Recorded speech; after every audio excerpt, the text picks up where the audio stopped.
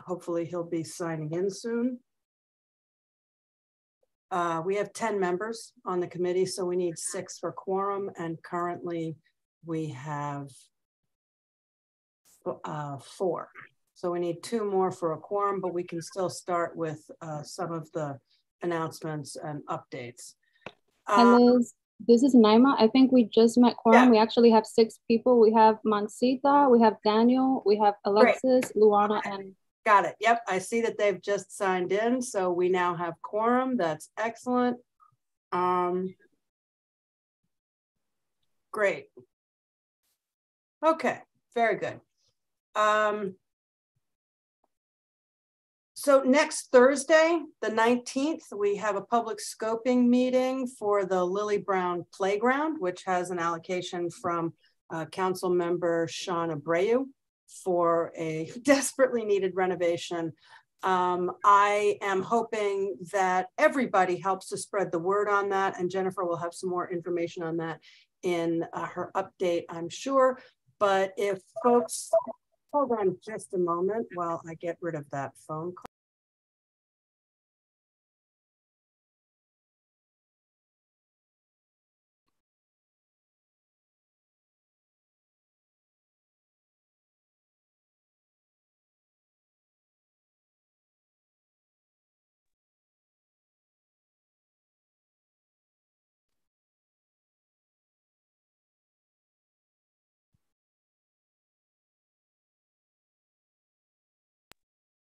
So sorry about that. That was my cousin calling me to tell me that he's a grandfather and might be going to a bris on Tuesday. Yay.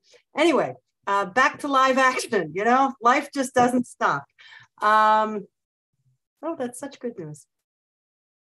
So yeah, I'm really hoping that, you know, just as general members of the community board, we can help to spread the word, but particularly for folks who live in that southern part of the district, who can help spread the word on the scoping meeting for the Lily Brown Playground.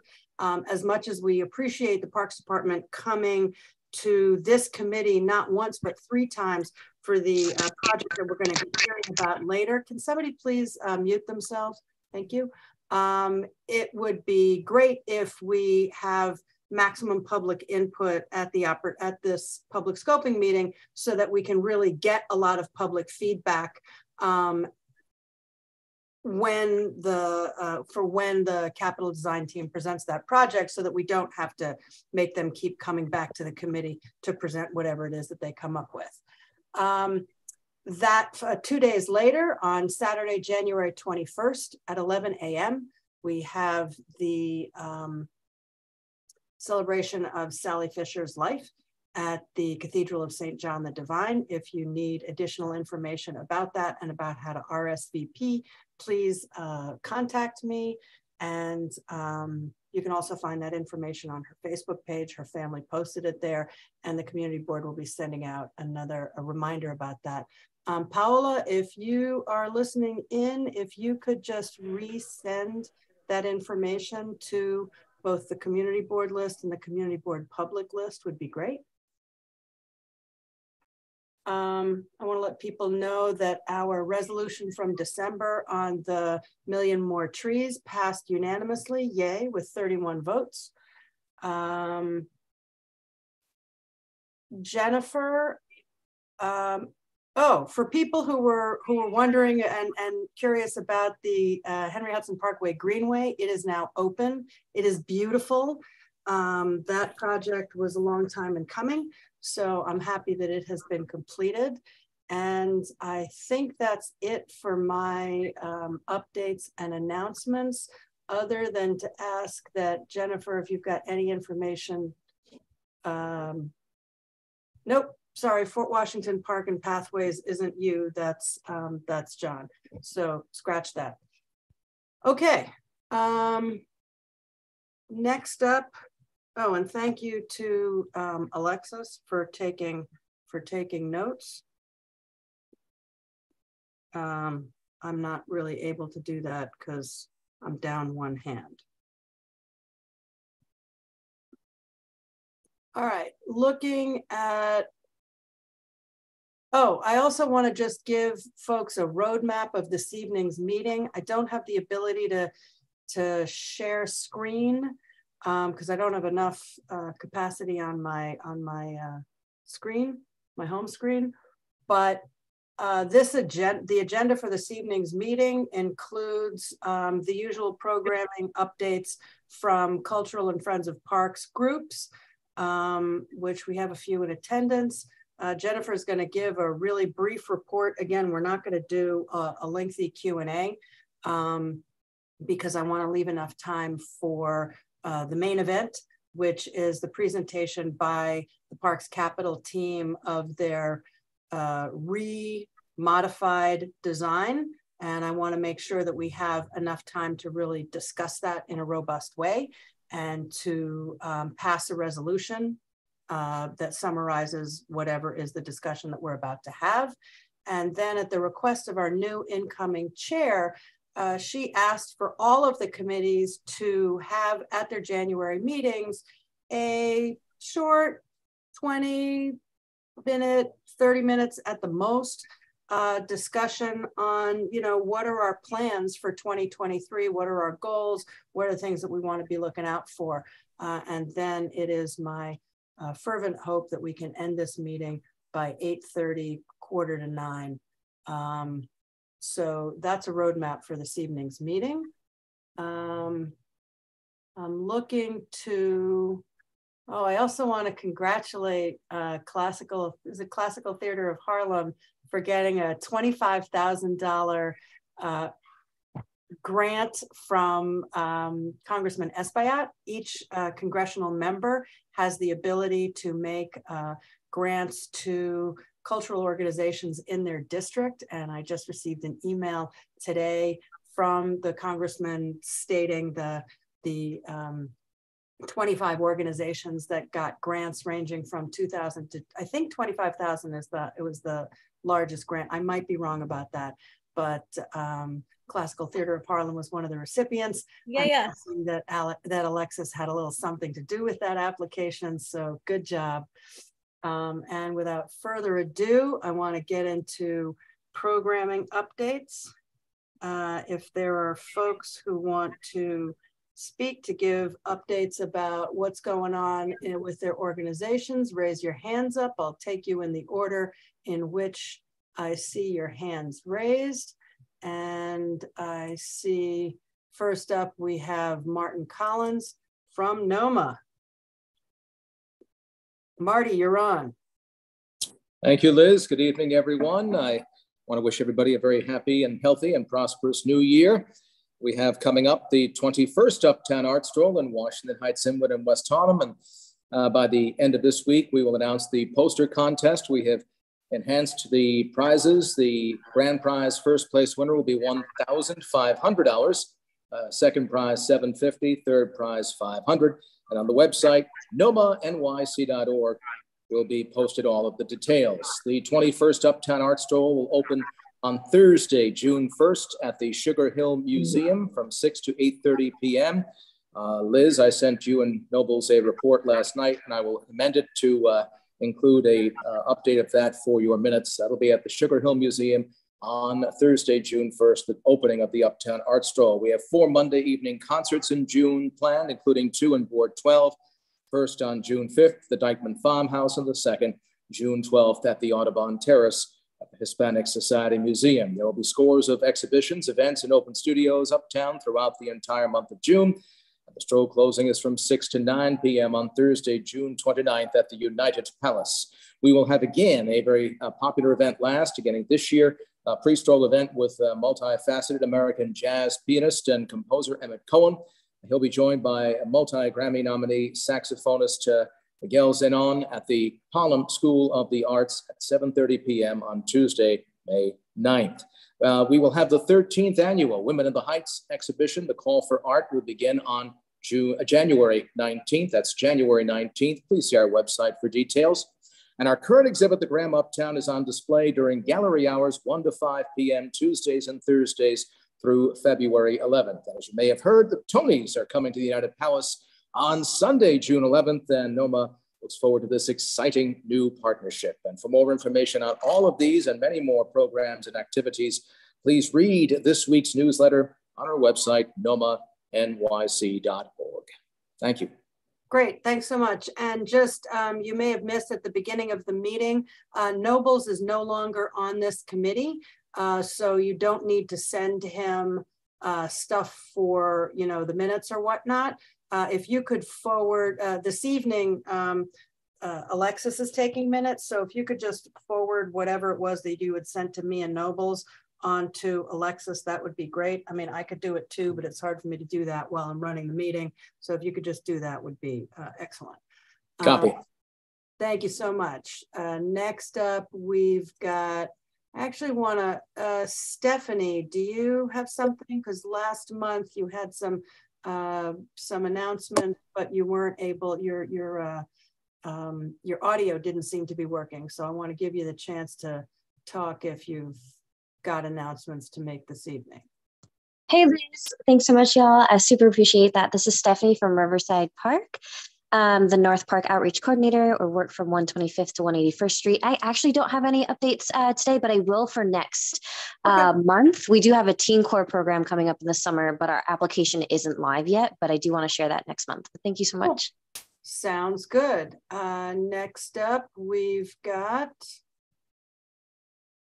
oh, wait a second. I'm promoting Emily Marte to a panelist. Wait, that didn't seem to work. There we go. And Barbara Frazier. Unmute, okay. Yeah, I wanted to report from the Ring Garden. Usually the garden sleeps after the holiday party until March, but that's not the case this year. Our very hearty troop of toddlers and preschoolers is continuing bundled up with their story hour on Thursdays. So please bring your preschooler to the story hour in conjunction with New York Literacy. And also we're planning with the Met Cloisters to have events there in the garden, but story hour is on. Also on a sad note, Sally Fisher, our Ring board member and Parks Committee member, her funeral is the 21st of January. Please contact her sister if you wish to attend. It's Cathedral of St. John the Divine. I also call attention, I sent this to Paolo. We've had much discussion in the board about the rats problem. East 86th Street has had great success with using carbon monoxide in the rat tunnels, and I bring that to our committee's attention and also to Jennifer's attention. If we could consider that more in the problem around the plaza with the restaurants and in the Ring Garden. And so I want that sort of officially recognized as something to explore. And I sent Paula an article from Newsbreak, which shows that they eradicated an extreme infestation on East 86th Street, over 100 tunnels, thousands and hundreds of rats, and a real crazy situation by using the carbon monoxide run through the tunnels, and in a matter of days eradicated the problem. So let's look at that as a committee, and the Ring Garden would be much appreciative if this could really help. So that's it from the Ring. Cool. I just want to say I don't want to say I love the idea of carbon monoxide, because I mean, just the whole thing, rats are gross and poisoning them is gross, but that is a great idea. But I do want to say that that's not so much this committee. It's very much, I don't think it's something that we really need to talk about a whole lot in committee. It's kind of an obvious asked and answered. You've raised it. That's a great concern. Jennifer can take that back to the operations team, and then we can just follow up offline. I think what needed to be done just happened, and we can move it along. But thank you very much for raising that. The Ring is in rather a unique position by virtue of its proximity to so many restaurants, and that which feeds people also who and Jennifer can report back on how it works and how it goes. Exactly. We Great. have it, Barbara, but I can't guarantee we can get it up here, but I can certainly ask. Yeah, also over by the river, the Stephen Levin Garden and such, anything that's near water in the river may also have a rat problem, and to look at that. Okay. So Thank you. I don't think it's unique to us. Water proximity is also an issue. Yeah. For rats. Thank you. I appreciate that. I just want to call out that in the Q&A, which we can see, but other people, but the public cannot. Noemi Diaz says, thanks Jennifer Hoppe and Parks for more lighting within parks for the running clubs. So thank you, Jennifer, for your role in working with DOT on that. And that's actually a good segue. I'm not seeing any more hands up. So I think we can move to the next item, which is Jennifer's brief report. You know, again, just sort of whatever's new and different from last month. Sure. So, and if you can also send it to Alexis, me and Alexis would be great. Got it. Thanks. Just on the we've got a winter woodland hike with the Urban Park Rangers on Saturday the 14th. There's a bald eagle watch on Saturday, January 21st. The Fort Tryon Park Trust is working with storyteller Rachel Harrington, who's often at the Sugar Hill Children's Museum, for an Explore a Story nature walk. Saturday, January 21st through Fort Tryon's Alpine Garden, which is like a scavenger hunt garden. We've got our next Stewardship Day, Forest Restoration Day in Inwood Hill Park on Friday, February 3rd from 10 to 12. And if you haven't yet, February 5th, we've got the next Hybrid Water Tower tour. Special thanks to Council Member De La Rosa. She worked with Parks on January 2nd. We had over 300 people come and visit the Hybrid Water Tower. It was pretty incredible. Lastly, if you don't want to leave your couch, but want to explore the outdoors, the Fort Tryon Trust is having author Leslie Day give a virtual workshop, How Animals Survive Winter, on Sunday, February 12th. All of that can be found at northernmanhattanparks.org/events. Some quick announcements. I want to thank everybody for bringing their trees to our chipping site at Inwood Hill Park for Mulch Fest. Over 1,000 trees at Inwood Hill were converted into mulch over the 2-day chipping program there.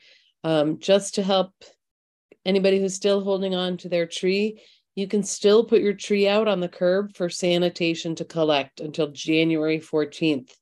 And sanitation will convert those trees into mulch. So you haven't missed the boat if you put your tree out between now and the 14th. Speaking of trees, I'm sure everyone has read the recent press. Parks has released its updated tree map. You can zoom in on trees on your block, and it shows you a rundown of how many harmful particulates they're removing from the air, how much stormwater they're capturing to improve the environment. Oh, I love your bag, Danny. Nice. Is there a website for that, Jennifer? It's on the Parks Department's website. It's probably right up, or if you just Google NYC Parks Tree Map, there have been a lot of recent press articles about it. But it's fun. You can zoom in right onto your block, or now we've added 150,000 in-park trees. And of course, we have a lot uptown. We're 1/4 parkland up here. So we have a lot of park trees that are included on that. So trees not only clean the air, but they reduce public health costs and they improve the environment and our waterways by removing or by absorbing stormwater. Liz mentioned the Fort Washington bike path is reopened between 181st and Dyckman. I just want to clarify the construction is not complete because of dropping temperatures and some supply chain issues. The contractor has temporarily halted work. So you'll see some things that look undone. That's because construction is going to resume in the spring. And the contractor, of course, will make all efforts to preserve access to the Greenway during peak commuting times. Lily Brown, thank you to the council member for over $3 million going into this Fort Washington playground. His office and Parks will be circulating a flyer, and we'll also send it to the community board. It'll also be posted on the Parks Department's website. But that's a wonderful amenity for the southwest corner of, or near the southwest corner of Community Board 12. And we're so delighted that he's funded it. And community advocacy has also resulted in the sidewalks on Upper Riverside Drive getting redone there. I think it was announced last month that recreation center hours have expanded in neighborhoods hardest hit by COVID. So Highbridge Rec Center is now open longer hours, Monday to Friday, 6 to 10, Saturday, 8 to 8, and Sunday, 8 to 6. That includes the late night basketball program. I know some people on this committee probably have been reading about the pickleball issue. Not enough places to do pickleball. You can do pickleball at Highbridge Recreation Center from January 3rd to March 24th, Mondays through Fridays, noon to 2, Wednesdays 12 to 2 and 6 to 8, and Sundays 12:30 to 2. If you're a beginner, pickleball is Tuesdays 6 to 8. So you can continue playing pickleball even in the winter months.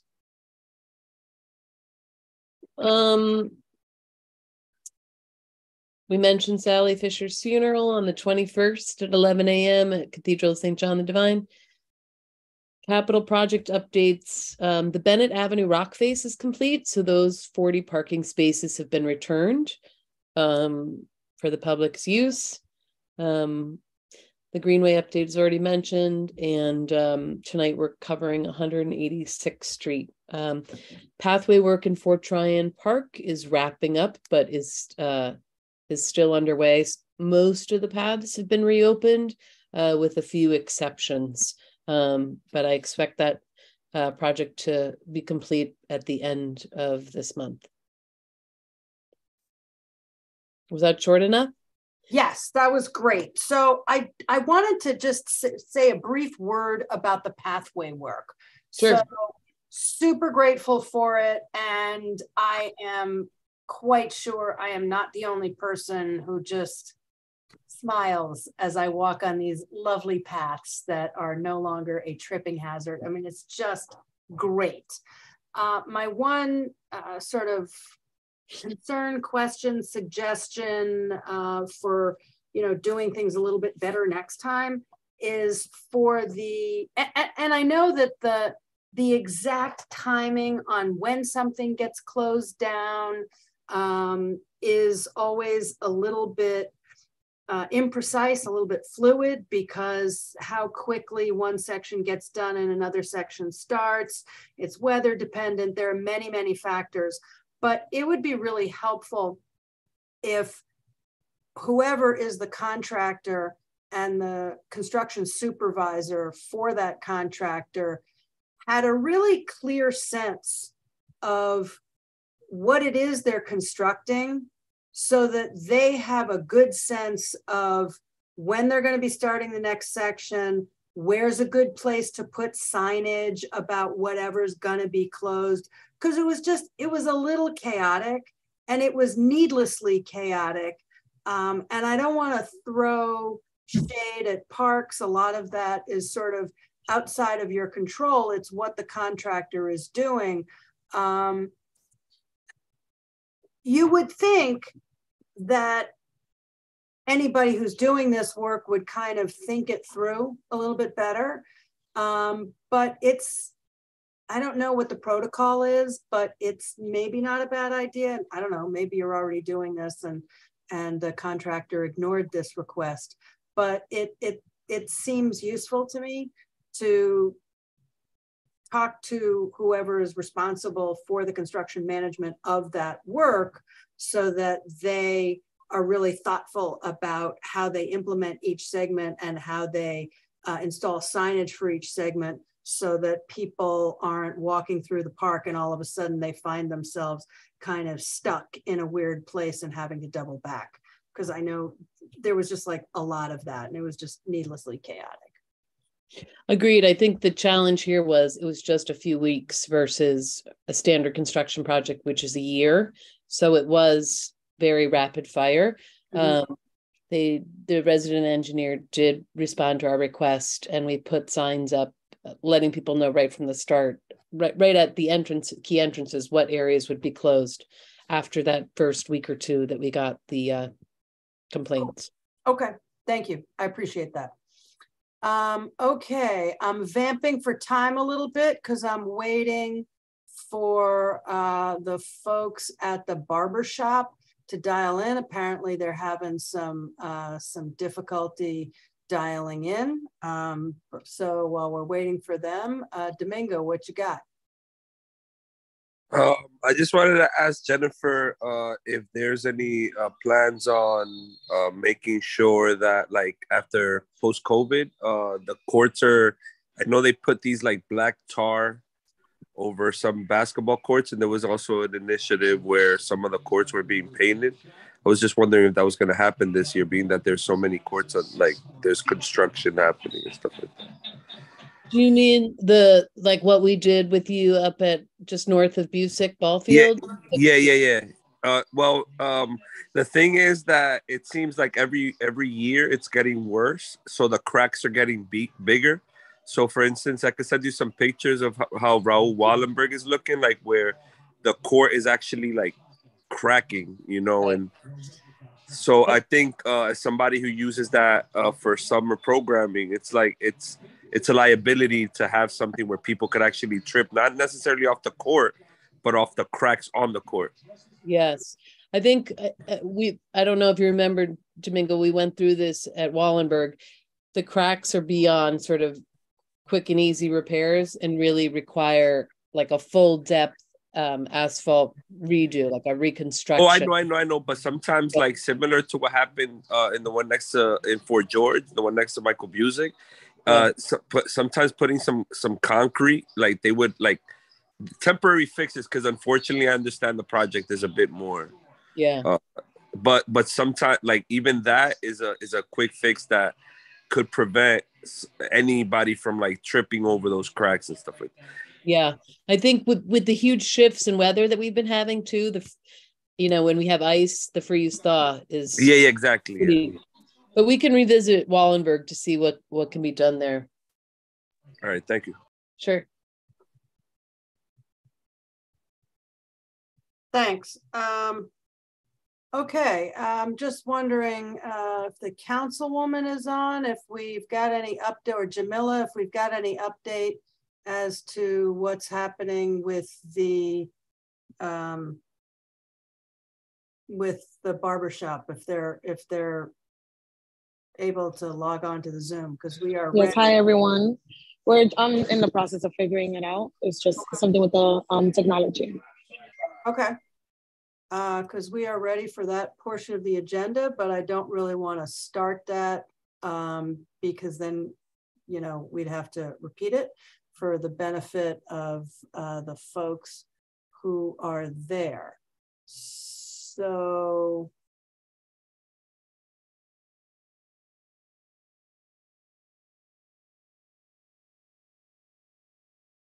all right. I'm going to cut my audio and my video. We're going to take a brief pause in the agenda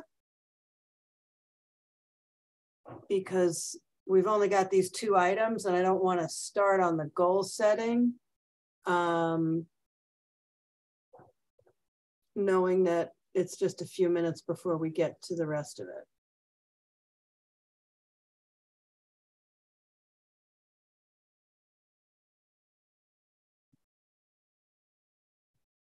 I guess while we're waiting for folks to dial in, does anybody have any other burning questions on Parks Matters for Jennifer? We usually have a little bit more of a Q&A with her.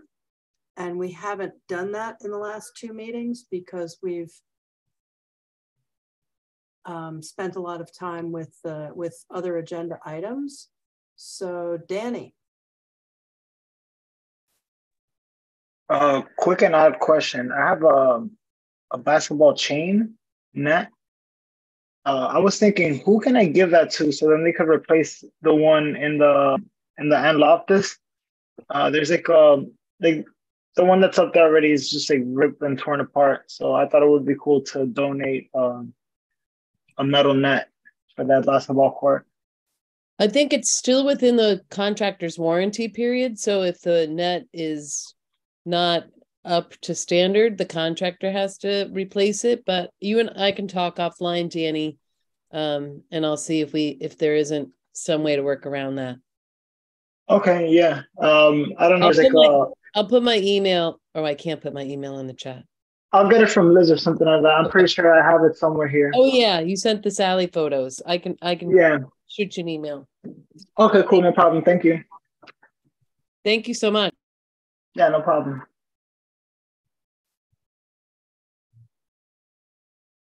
Okay. Thank you for that. I really like that park. Every once in a while, I go out over to shoot some hoops. So they did an amazing job at that park. Oh, at Javits? Yeah. And Loftus? Oh. And Loftus. Oh, and Loftus, yes. I love that park. Yeah. I live across the street from it. So it's really delightful to see that. And I can't wait for summer for when the sprinklers come. Are the bar stars coming back, Jennifer, or no? If they want to, sure. Not a sprinkler, a fountain. Yes. Thank you for that. Indeed. All right. Hey, Liz, is there another item on the agenda? Or this is the only item on the agenda? There is one other item on the agenda. So are you able to get attached? Because we're up to your part. Can we move to the other item on the agenda and then come back to the thing? Sure. Okay. So I wanted to... Actually, never mind. We can start, but all right. Yeah, see you. Laura, loaded? Okay. Should we have Laura load her presentation? Yep. All right, we can start. Yep. Okay. So, all right. So I'm going to ask for everybody except the people who are talking to mute themselves. And I want to give a brief intro, and I want to make sure that, so the folks in the barbershop, I can't see you, but can you see this shared screen? We can see it, Liz. We can see it. Okay, great. All right. So, you know, I'm hoping that most of the people who are here this evening were here last month and the month before, so I don't have to repeat too much. But just for full context, you know, there was a public scoping meeting on this in June. The capital design team came and made a presentation in November. It's a beautiful design that really reflects the active use of the space with basketball, and also reflects the community's stated desire to have some seating space and some space for recreation for smaller children who are not going to be shooting at adult size hoops, seating space for caregivers who might be supervising children, and space for other kinds of programming, whether it's, you know, a farmer's market or, you know, some kinds of community gathering and gross motor movement other than basketball. There were a number of issues with that design and a number of questions, primarily around the fence height. At the December meeting, the Parks Department came back with slightly higher fencing for some of the fencing, but still with a 5-foot fence at the sidewalk instead of a 7-foot fence, which would be the maximum height that the Parks Department would do. But there was also a lot of public input around the apportionment of basketball court space versus seating space. And there was a lot of feedback around whether how much seating space there should be, how much landscaping there should be, how much non-basketball there should be. There was not agreement around exactly what it should look like, but there was pretty broad consensus that there was too much seating. So we asked for the Parks Department to come back with modifications to those two things: a little bit less seating and the higher 7-foot. I do want to say that it is remarkable and, to my knowledge, unprecedented for parks to keep coming back with design modifications. And I love this dialogue and I appreciate this dialogue, and I am grateful for this, but I would very much like, for this having been the third presentation of this plan, for us to be able to come to some kind of agreement so that we can go forward with the renovation of this space, because what we have right now is just, it's no good for anybody. Nobody likes what we have right now. We want it to be fixed. So what you got? Thanks for that recap, Liz. Can everybody hear me? Yeah, okay, great. So I'm Laura Drawbaugh. I'm the landscape architect for 186th Street Basketball Court, and I'm happy to see you again. And thank you again for your input in the last two meetings. Most of you saw the design presented in December when we did receive clear direction at that meeting to focus on the basketball users and that we did not need amenities for very young children. We heard that you wanted a larger basketball court, reduced seating, and a higher fence on the sidewalk. But we also realized there were requests for shade and seating for seniors and activity for preteen girls and boys. So tonight we'll show a quick recap of the design plan and fence diagram that we showed last time. And we're going to show you the revised design based on your input. So your park, as you know, is located north of the Washington Bridge on West 186th Street between Audubon and St. Nicholas. And the basketball court was created here after a building burned down in the 1970s. Existing conditions are really simple. Asphalt with non-regulation basketball markings, for sports lights, for basketball backstops, chain link fences, some on retaining walls, a drinking fountain and lighting that does not work, and no green space. The site's in super poor condition with settling due to unstable foundation material, broken amenities, and no drainage structures. Interestingly, the site, which is at a very high elevation, has very strong shadows cast by the buildings on three sides. The south side is a parking lot, making the space act as a sundial. So this was the plan we showed in December with security lighting, no sports lighting, a regulation size basketball court, a shady seating area, 10 benches, and a 4-foot high fence on the sidewalk. The graphics are based on the shade patterns on the park. And of course, reconstruction also includes upgrading retaining walls, chain link fencing, paving, and drainage. This was the fence diagram from that design showing the 4-foot high perimeter fence, which is what Parks is doing these days in general.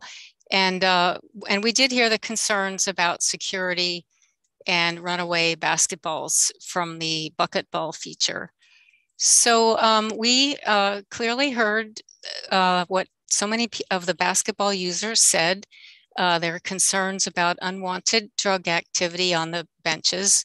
So the desire for fewer benches, reduced number of trees for shade, and expanded basketball. So this diagram shows a comparison between the December size of the basketball court on the top and the expanded basketball court that we're showing today.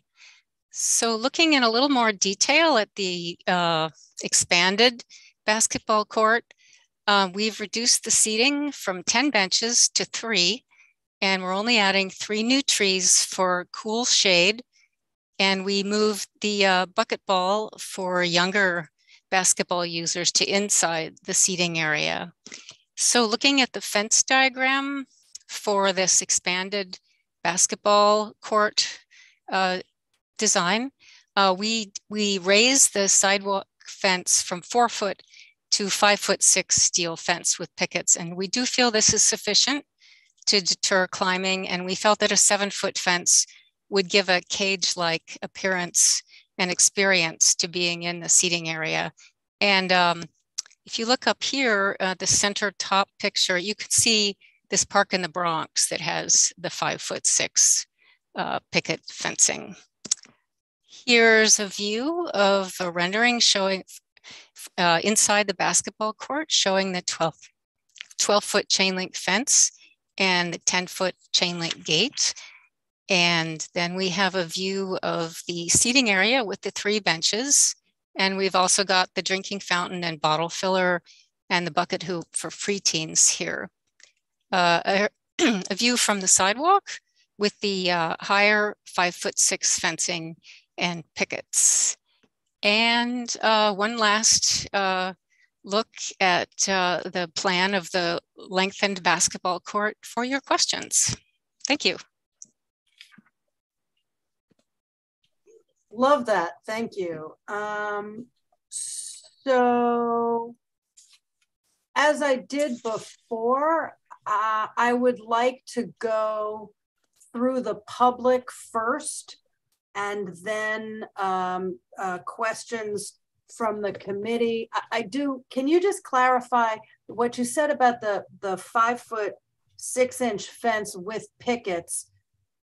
Are the pickets additional to the 5'6" or included in the 5'6"? They're included. However, sometimes the curb height that they're resting on does vary a bit. Like this Bronx picture looks like we've got like almost a 5-inch curb. So, but the fence itself from the top of the picket to the curb is 5'6". Okay. So I'm actually going to go first to I'm not sure whose phone it is that we've got the, well, I'm going to defer to the councilwoman first. Councilwoman gets to go first. Thanks, Liz. I just really wanted to take the opportunity to thank Community Board 12. First, congratulate your new chair, Kathy, and incoming chair in this new position, and all of welcoming back Domingo to the committee and all of the members, wishing you all a happy new year. And then I want to just take an opportunity to thank Liz as the chair of this committee, as well as Jennifer Hapa and the team at Parks for, as Liz mentioned, what is an unprecedented process, but I think is the perfect process because it really does center the people who live, play, and work in this community. I want to also take the opportunity to thank Freddie and the owners of the barbershop for opening up their space and allowing for the community to have the opportunity to really give significant input and involvement in this project. And I look forward to the final rendition and eventually breaking ground here. So I just wanted to thank everyone for the participation. It looks good. Thank you. Thank you for that. And yes, I was remiss in not thanking Freddie again. I don't know a whole lot of other community boards that get to have like a satellite location in a local business. And it's just awesome. So thank you for that. And welcome, Kathy. I appreciate your coming in. I didn't see your name in the participants. It's very exciting. I don't usually have the chair of the board dropping in on my meeting, so thank you for that. So Jamila, we got some folks in the barbershop who have feedback on this design. Thumbs up, thumbs down, thoughts. What you got?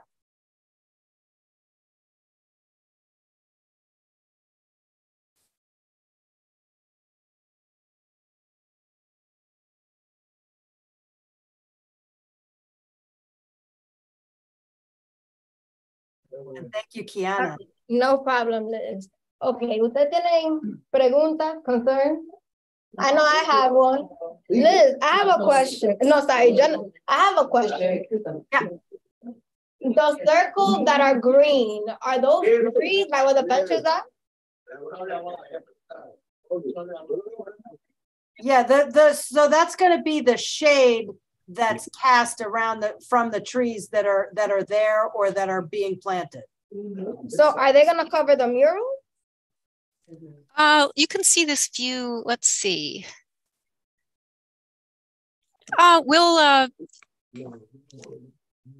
No, I would say the foliage just won't be that dense. You can get an idea of what it might look like here. Will the tree be able to be moved more to like the northern side?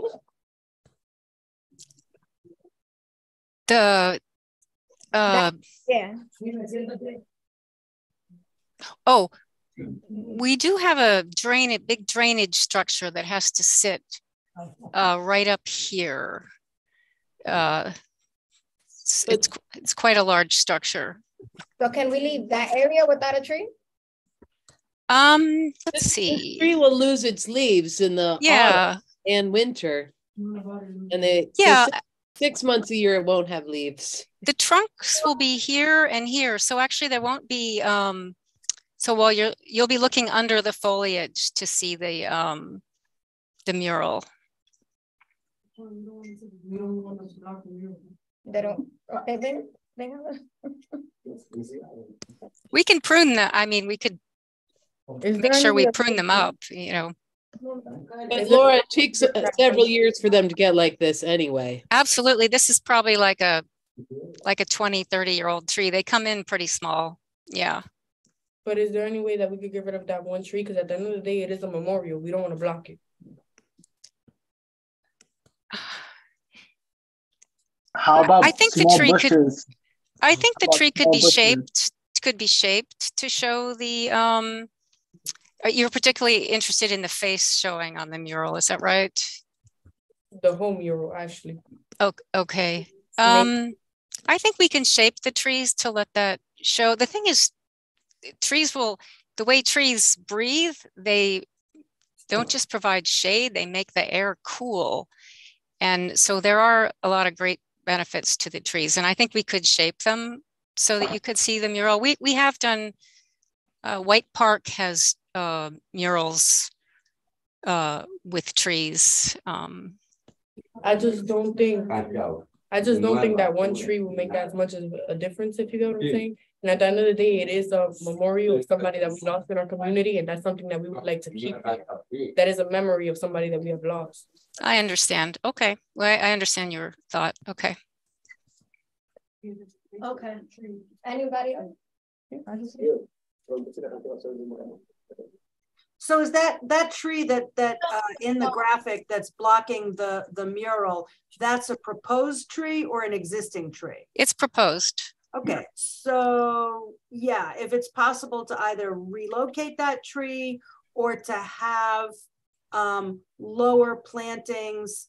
I mean, because well, they have small bushes, right? Well, I mean, small bushes are also going to grow. If you look at the height of the lowest part of the mural, even bushes with growth are going to block out the lower part. I mean, I do. Could they put the picture back, Liz? What do you mean, put the picture back? Of the proposed tree area? Oh, yeah. Can you flip the slide back that shows the tree map? Yeah. Yeah. The rendering I did is not, it's schematic. It might give the false impression that more of the mural is covered than it actually would be. Yeah, you think about Javits, and there were trees and previously, and you could still see the wall behind it. That's true. Yeah, I may have put the mural, I might not have sized it, I mean, exactly like truly as high as it is or as broad as it is. So I'm not that good. I wouldn't take my rendering super literally. Okay. So, I mean, I just, to the public's point, it's very important that whatever trees are planted, that they're not blocking the mural. So if the reason that that tree looks like it's blocking the mural is because it's a bad rendering, that, and don't take it personally, then that tree placement is fine. If the reason that that tree looks like it's blocking the mural is because for a significant portion of the year when it's has foliage, it would actually be blocking the mural, then it's not fine and it shouldn't be planted there. So, you know, I'm getting the sense that you're hearing the concern and that you will proceed accordingly. Does that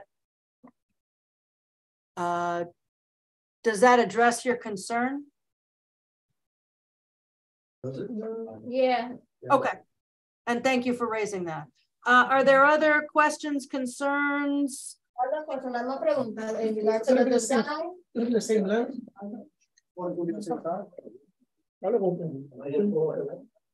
The question will be the same size as is now? No. Smaller? Yeah. Okay. I'm sorry, what was your question? It was going to be the same length as is now, the size. It was big, like the same size, big. The basketball court? It's gonna be shorter. It looks like Yeah, it is gonna be because of the benches and stuff. Yeah. No, but remember, do you guys have a picture of what was proposed before compared to now? Yeah, if Laura, if you could go back to what was proposed last month. This.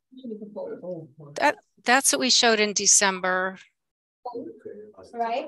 And and here's the comparison. Let's see. Where's the here? Yeah, that one. Yeah. Okay. So I want to just go back to something that I think is really important to keep in mind. At the June meeting, and also at the original public scoping meeting, when we first had folks, you know, dialing in from the barbershop, and at the November meeting, when we had a pretty significant attendance, there were probably 60 people attending the meeting, although we didn't have folks dialing in from the barbershop for that meeting.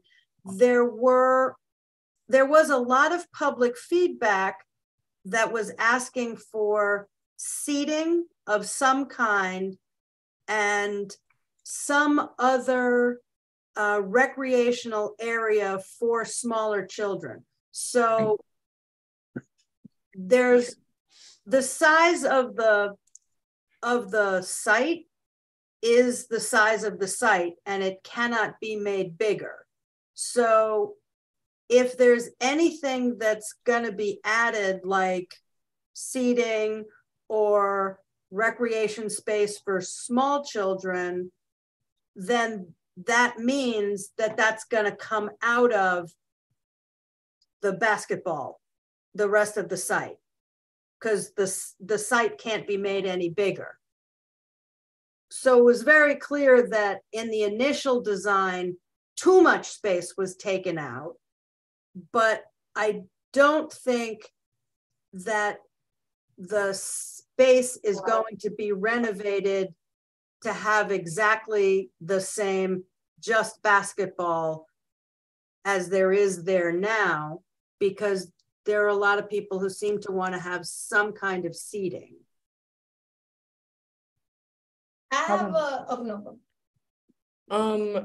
I don't mean this to disrespect anybody in any way, but I do recall last time we had a meeting, I did speak about how this is a safe space for our younger men. And those are the people that we need to be prioritizing. At the end of the day, we do have a park that does have a very large playground for children underneath the age of 11. And it's not that many blocks away. It's about 3 blocks away. So I think the recreational space for children, I feel it's out of place here. Okay. So we put in the bucket ball for preteens. It's not for little kids. Preteens can use the basketball court. Yeah, the basketball court.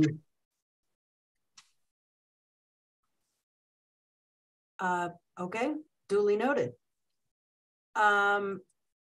Before I go through to the committee members, are there other folks in the barbershop who have feedback, comments, questions?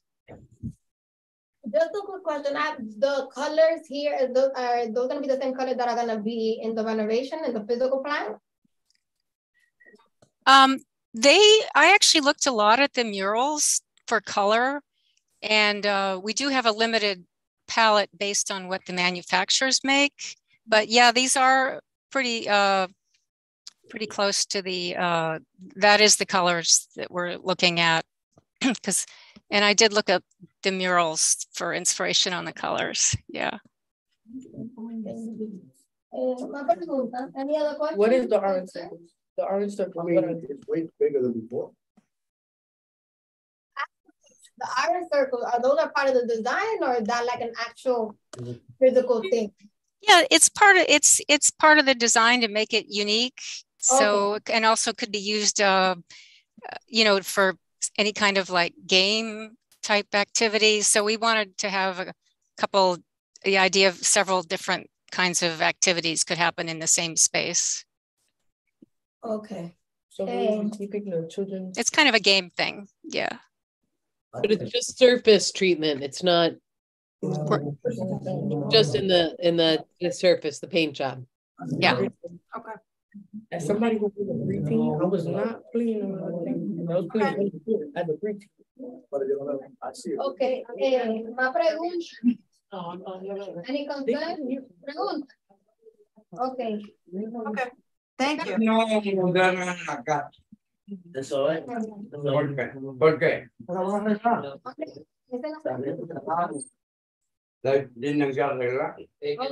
¿Hay otras preguntas en la peluquería? Why don't we fix the court? And I'm saying that is over.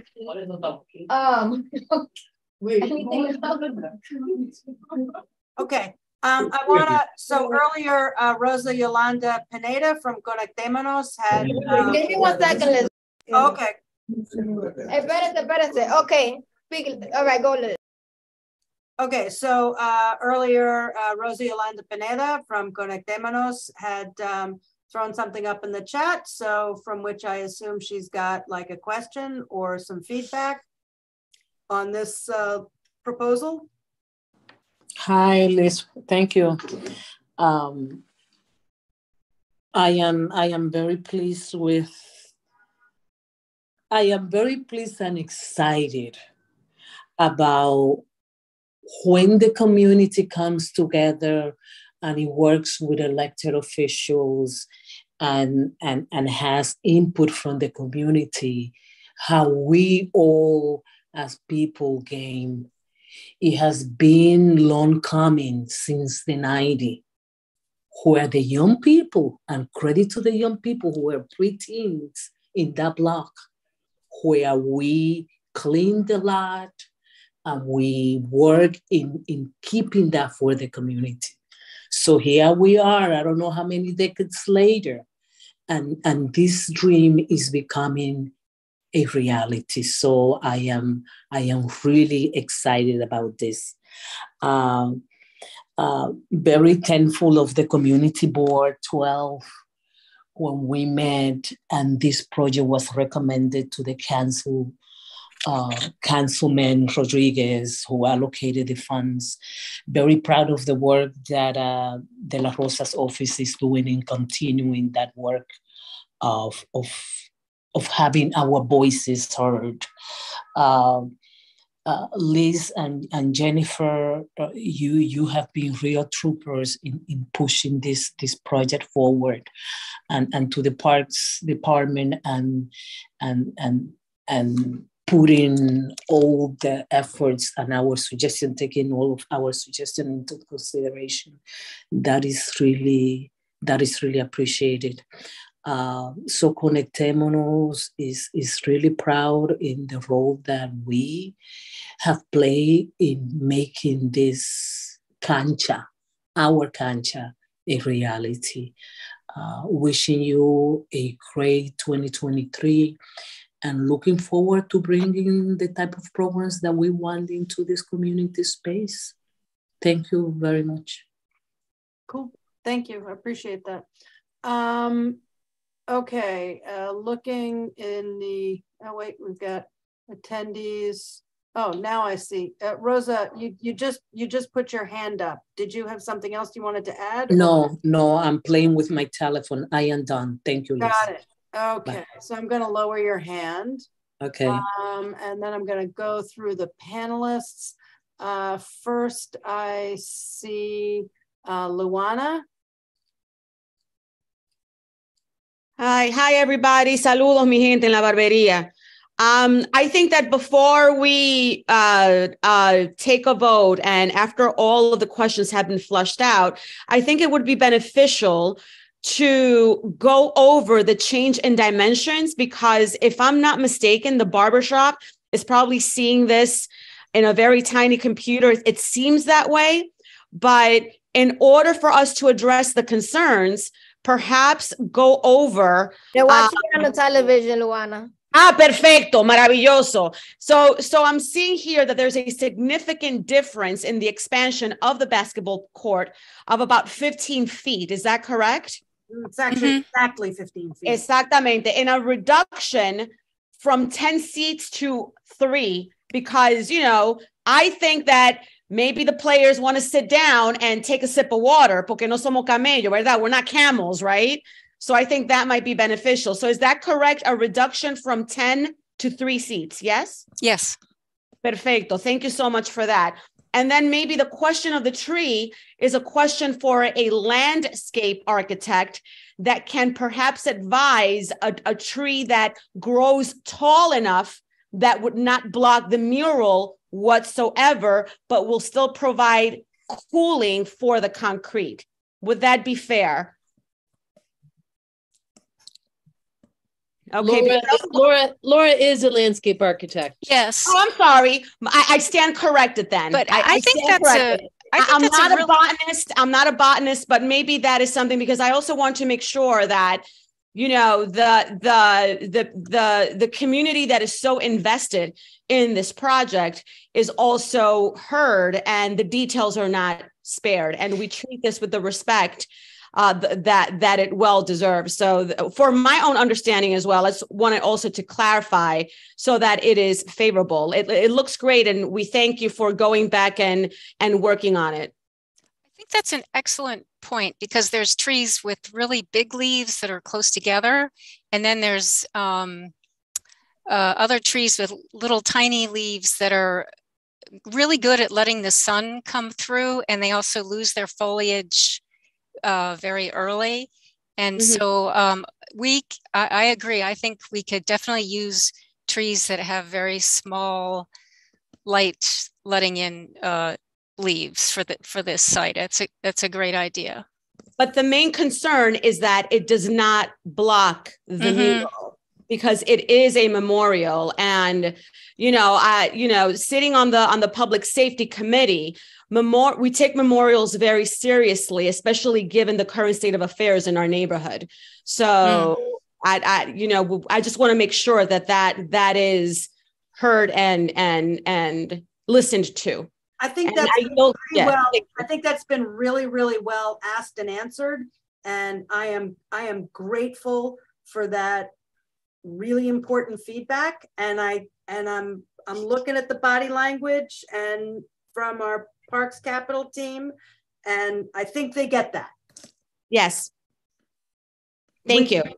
We definitely do get it. And I know you've heard enough, Liz, on it, but I just want to point one other thing out. I'm Leslie Peoples. I'm the design director. I'm a landscape architect from Parks. Laura, if you could switch to number 3, slide number 3, which shows you the existing trees that are out on the sidewalk. You can see that they look to be honey locust, which has a very small leaf. And you can see the one on the left is limbed up. So if you could imagine either of those trees in front of the mural, it will not block the mural. The branching would be above it. So we'll look at putting in a tree of that type. So to that point, before I get to the rest of the folks on the committee. Thank you. Thank you, Laura, Leslie, for that. To that point about the kind of tree and the small leafing, if it's a kind of tree like what we're looking at that's actually there, does that work for you all? Thumbs up, thumbs down? Fantastic. Okay. And I just— Fantastic, fair compromise. Thank you. And at the risk of hogging the mic, I just want to thank former Parks Commissioner for teaching me what little I know about trees. I had actually written down in the margin, locust, not London plane, so I guess I learned something about small leaves and trees. Thank you very much for that. Domingo. Yeah, so my recommendation, could we go back to the slide where we have the actual new project, please? The blueprint. So my recommendation, or you could go to the previous one where it compares it. So I would recommend removing the bucket thing for the little one. I recommend moving the court, stretching the court 3 more feet, removing 1 bench and 1 tree. So similar to the way the playground currently is, where the basketball court doesn't allow for the mural to be obstructed.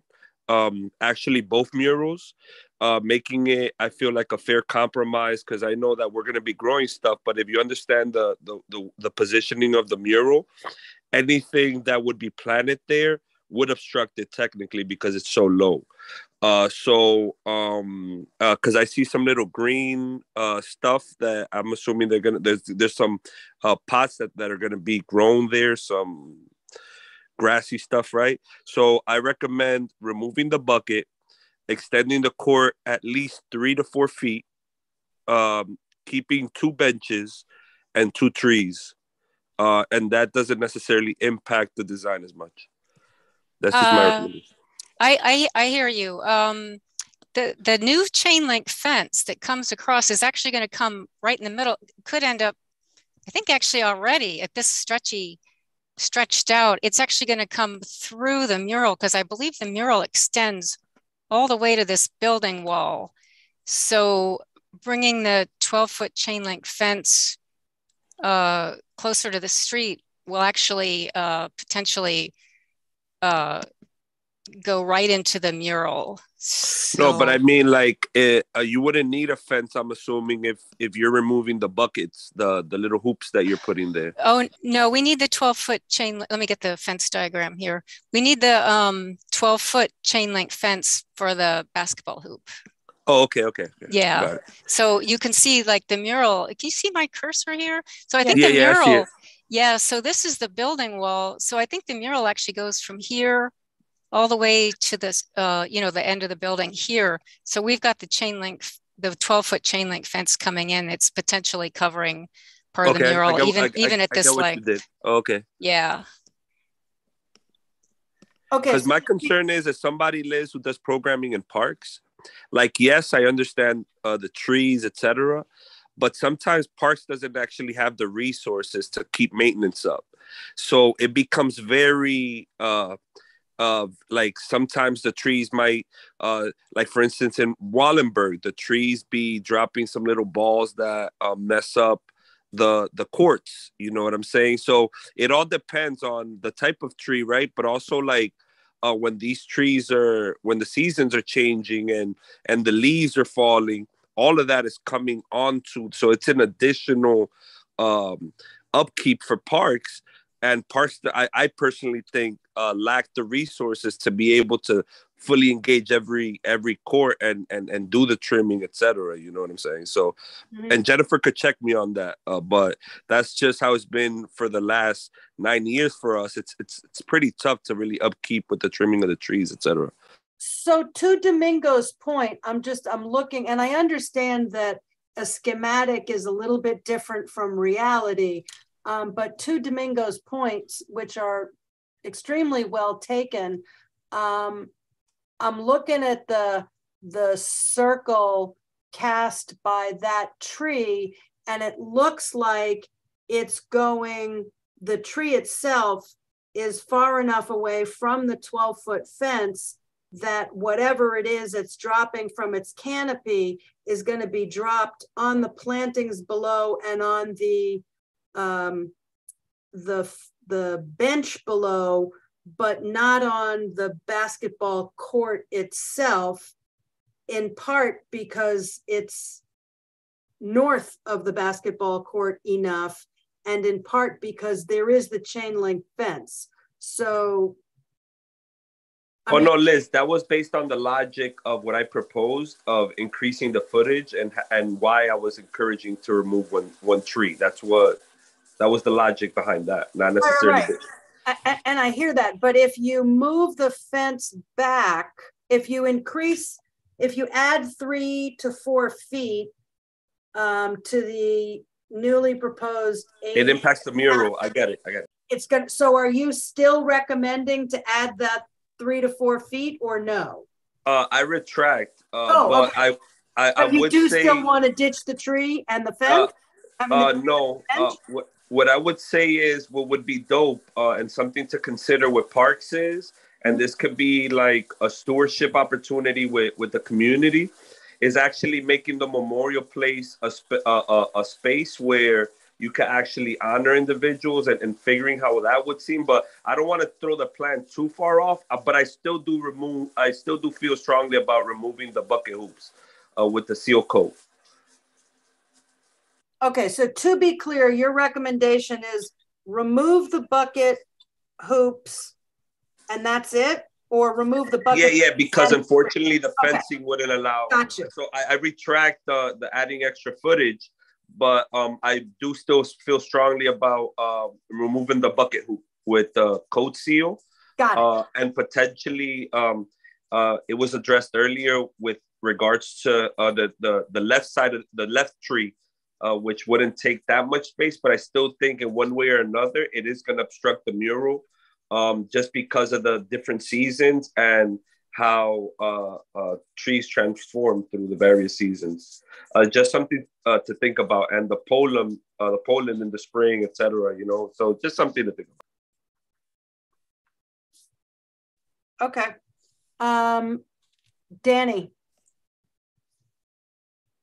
Hey, so I have, I think so far the project that they rendered out looks pretty cool.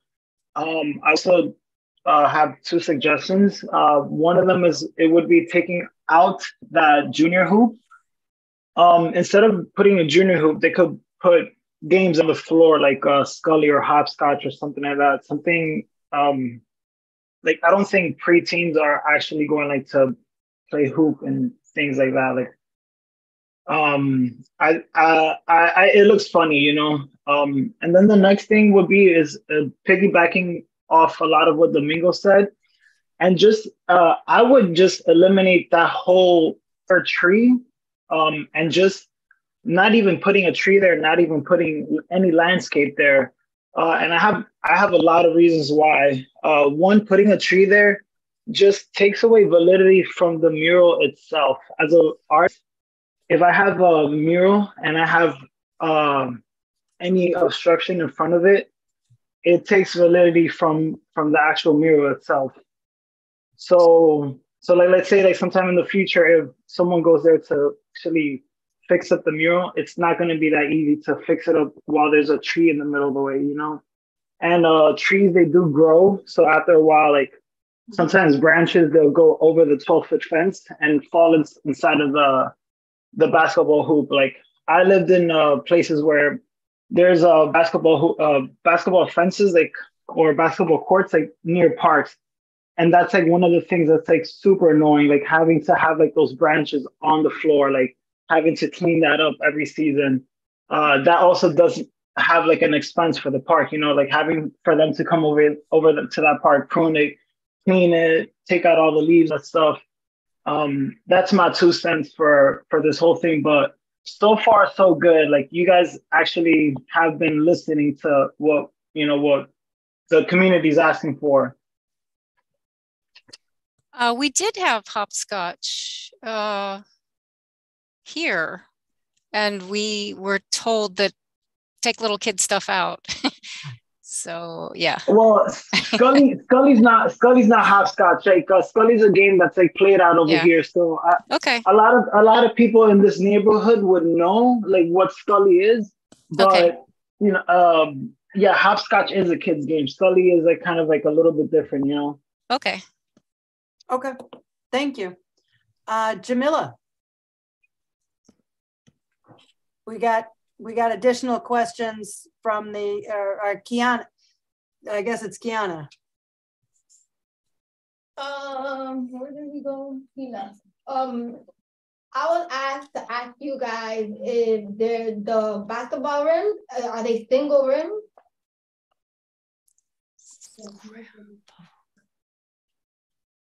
They look like this. ¿Quién sabe de basquetbol aquí? Yeah, huh?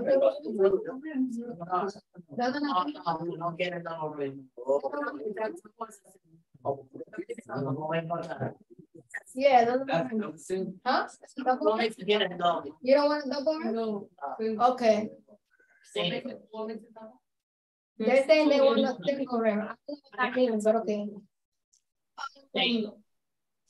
Where the other question that I was supposed to ask? Wait. I just want to have clarity. So you're okay with what's being proposed, or you want something different than what's being proposed? The current basketball rim, you said that's a double rim, right? Yeah. So supposedly that's a double rim. They want a single rim. That's about it. That's not about it. And then I have a question. I have 2 more, right? The track. Okay, wait, before we get to the second question, can I just, I'm sorry, I don't play basketball. They made fun of me when I was a kid, so I don't play basketball. And I just want to be really clear as to whether the rim that's being proposed in this design is a single rim or a double rim, and if that's what people who do play basketball want. Basically, a double rim, it's like is more stronger, so it's gonna make the ball bounce around more.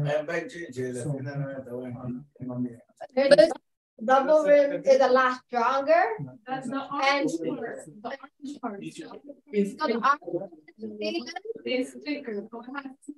we're asking Liz, yes. Can I answer? This is our standard rim that we put on the basketball hoops. So we will talk to our specs and estimating department to see if we can do the double rim. So if you could just put that in the resolution, we will look into that. Okay. Okay. All right. So I'm just making myself a note. So what folks want, so just to be clear, what Parks usually uses is a single rim, and what folks want is a double rim?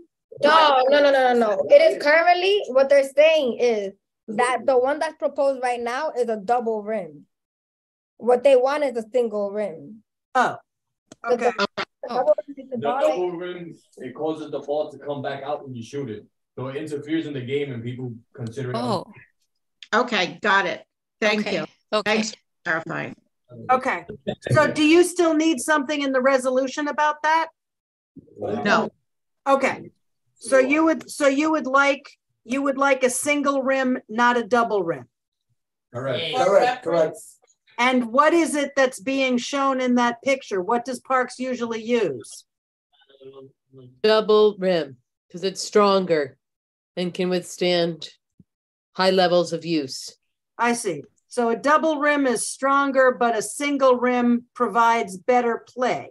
Yes, correct. Got it. I love you. You teach me things every day. Well, actually, Liz, do put that in the resolution then. Yes. Thank you. Okay. All right. The other now, thing, what's your next question? the other thing is, Liz, in the course, trash. Yeah. There's a trash receptacle, a big belly trash receptacle that has a solar panel right here, so that it compacts the garbage. So it has a higher capacity to accept more garbage. They're great. Okay, and then the lights, are those like the dimming lights or are those lights only, the light that I see here, are those gonna only be in the front of the park? yes, we call those park security lights, and there's 2 of them in the front of the park. Huh? They're gonna keep the lights that's already. Are you guys keeping the light that's currently there, or you guys are moving those? We don't have the funding to put in sports lighting at the. But I remember when we had a meeting, we asked for a quote for it because I know that the council member said that she's willing to subsidize that. I'm sorry, could you repeat that? When we had a meeting, we asked for the quote, like what would be the cost for those lights? Because the council member did say that she was willing to put funding towards the light. Yeah, that you would have to talk to the council person about that. We are concerned about noise and the light disturbing the people that live nearby. Hi, I'm sorry. My name, I work for the council member. I'm her. Oh, okay. That's why I'm bringing it up. Okay. There's no noise. Okay, we'll have a separate meeting to discuss that. Yeah, because we currently don't have the funding to restore the sports lighting. It's kind of a big deal. Yeah, it's expensive. Yeah. What is the cost? And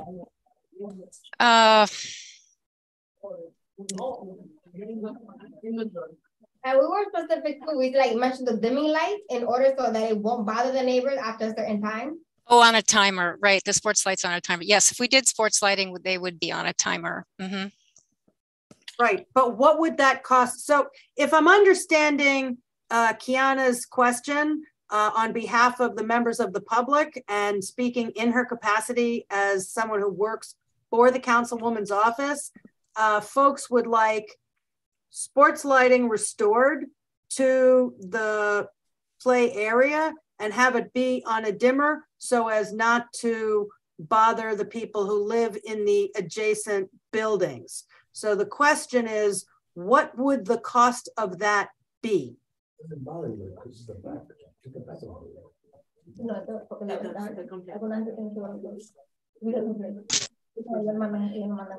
Leslie, do you want to remember? Do you remember? I don't remember off the top of my head. Yeah. I believe we had sent that to our borough office. I'm not sure if they've had a conversation with the council member. So, well, I'm guessing by virtue of the fact that the council member's staff is asking the question, I'm going to go with no. No. So Steve may not have. Oh, we did have a conversation. We had a meeting. Okay. Sober about it. So I think we didn't get a lot of feedback one way or the other. And since we don't have funding, we moved forward the funding to afford it. We did move forward with what we had the funding for. Okay. I'm fine taking this conversation offline, but I do want to be clear that we did ask for a cost estimate so that we can be able to put this into the funding process for the fiscal year 24. Oh, for next year. Okay. Okay. I will make sure that Steve gets you that number. I don't have it in my email right now. I can't get to it. So I will make sure Steve Simon has that in the morning and we can set up a meeting to discuss that with you. Parks is still concerned with the lights being on later in the evening if it's going to disturb the people in the buildings next door. So we can talk about that offline. Okay, I would, talking about it offline is great, but I do want to address it a little bit in public, to just say, to sort of echo back what I'm hearing both from Parks and from folks at the barbershop and from the councilwoman's office. If I'm understanding this issue correctly, there is a desire for lighting. There is a desire to make sure that the lighting doesn't disturb people who are in their apartments and not playing basketball, and that these two things are achievable with a timer and with funding to repair the lighting. So Parks is going to get back to the councilwoman's office with regard to what that cost would be. The councilwoman staff is going to get back to the Parks Department as to whether or not she can make that funding available. And based on the feedback we've heard around this issue specifically here, and this issue generally in other places, if the timer is set to go off at a reasonable hour, there shouldn't be too much of an issue with surrounding people being concerned about noise. I don't think anybody is suggesting that the timer be set to go off at 3 o'clock in the morning, more like 9 or 10, so that people can play when it's dark, but not when it's really late. Does that sound about right to everybody? Yes. Okay. Okay. I just want to make one more point, Liz, sorry. If this does get funded for 24, what we could do is put the footings and the conduit into this project for lighting if it does get funded. Otherwise, the whole project will be held up for another year if we were going to do it all together. Right, okay. So thank you very much for pointing that out.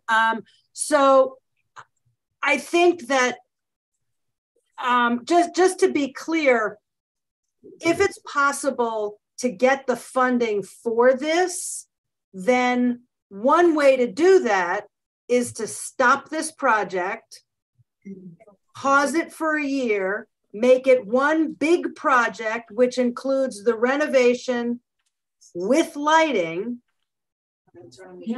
and then it goes forward.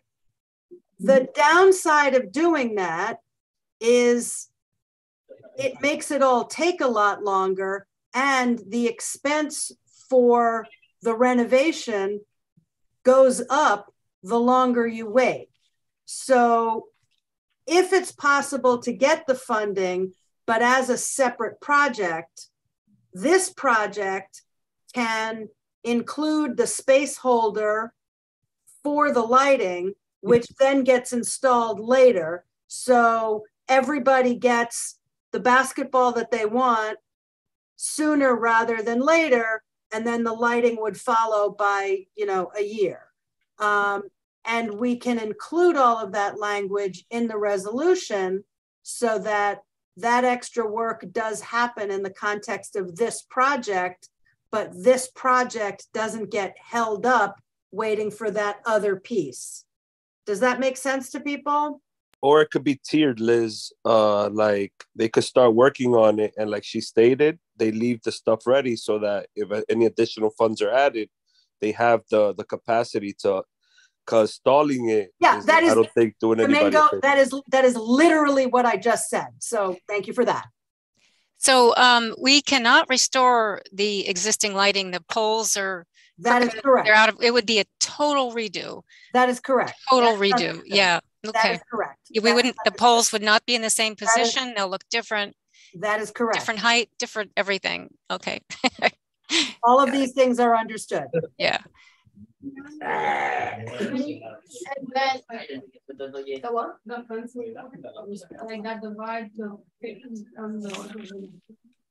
gate? Yeah. We're talking about the right. Can you guys pull up the image that shows the gate. The gate of the. You're talking about the sidewalk fencing or the 10-foot gate in the 12-foot fencing? Wait a minute, those are the fences that are going to be in the front? These are 5 foot. These are 5'6". This is a 5'6" fence in the Bronx. You wouldn't have these stone things. You would just have structure like this. Okay, that's going to be the size of the fences that are going to be in the front of the court? Oh, in front of the courts, it's chain link fence. Let me get the diagram here. Okay, to be clear, this project will have 2 kinds of fencing. There will be a 12-foot fence that goes largely across from west to east behind the basketball, the northern basketball hoop, and at the eastern connection of that 12-foot fence to the other fencing along the eastern perimeter, there will be 10-foot gates. Can we see the 10-foot one is going to be right in front of the court? It's not going to be right in front. It's going to be at the eastern perimeter of the court. Yes, yes, that one. The 12-foot one. Kiana is like every basketball here. court. Yeah, it just goes across like this. Yeah. Yeah. Oh, but there's somebody here that wants to see it. Okay. Are you good?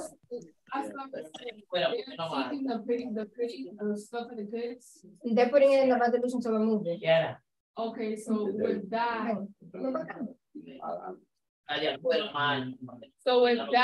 like, does the here?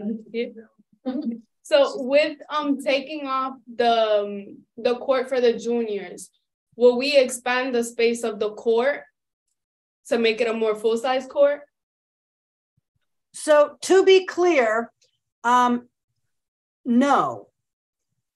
And the reason why the answer is no is if you do that and you move so if you make it bigger, then then that means the end of the fence is going to go right into the middle of the mural.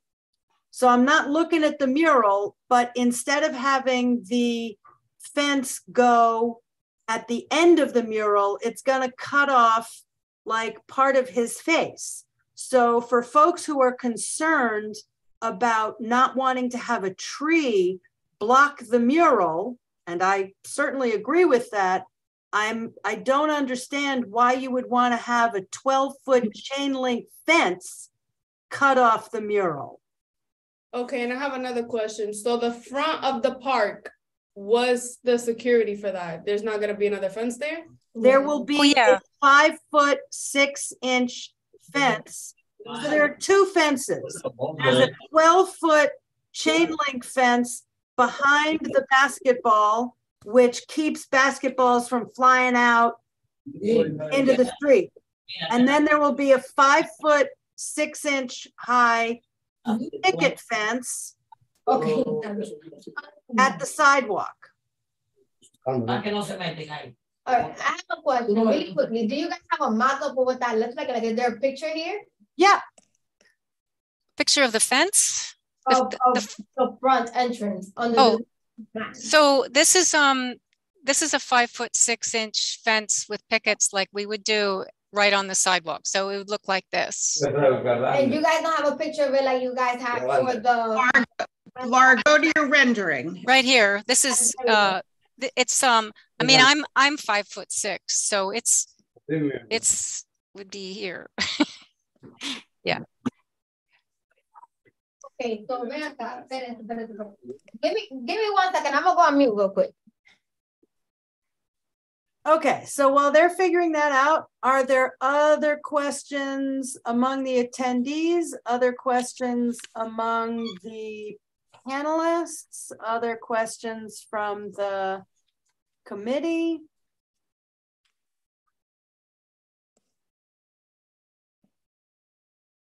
So pending this issue of the fence, it sounds like the changes that we would like to see to this design are removing the bucket hoops, adding back in some kind of seal coat games, but not hopscotch. Scully, you know, the ladybugs were cute, but I understand the objection. So, you know, clearly having some kind of pavement markings makes sense, but not those pavement markings. And then the third thing would be using a single rim, not a double rim. The fourth thing would be the whole issue with the lighting and, you know, including whatever the appropriate space holders for modified lighting, and with that project to come as part of a separate project. And I think that, and to not have that, to not have that, that tree that's by the mural. And Domingo, you had said something about removing a bench, but the reason why you had suggested removing that third bench was because you wanted to move the fence.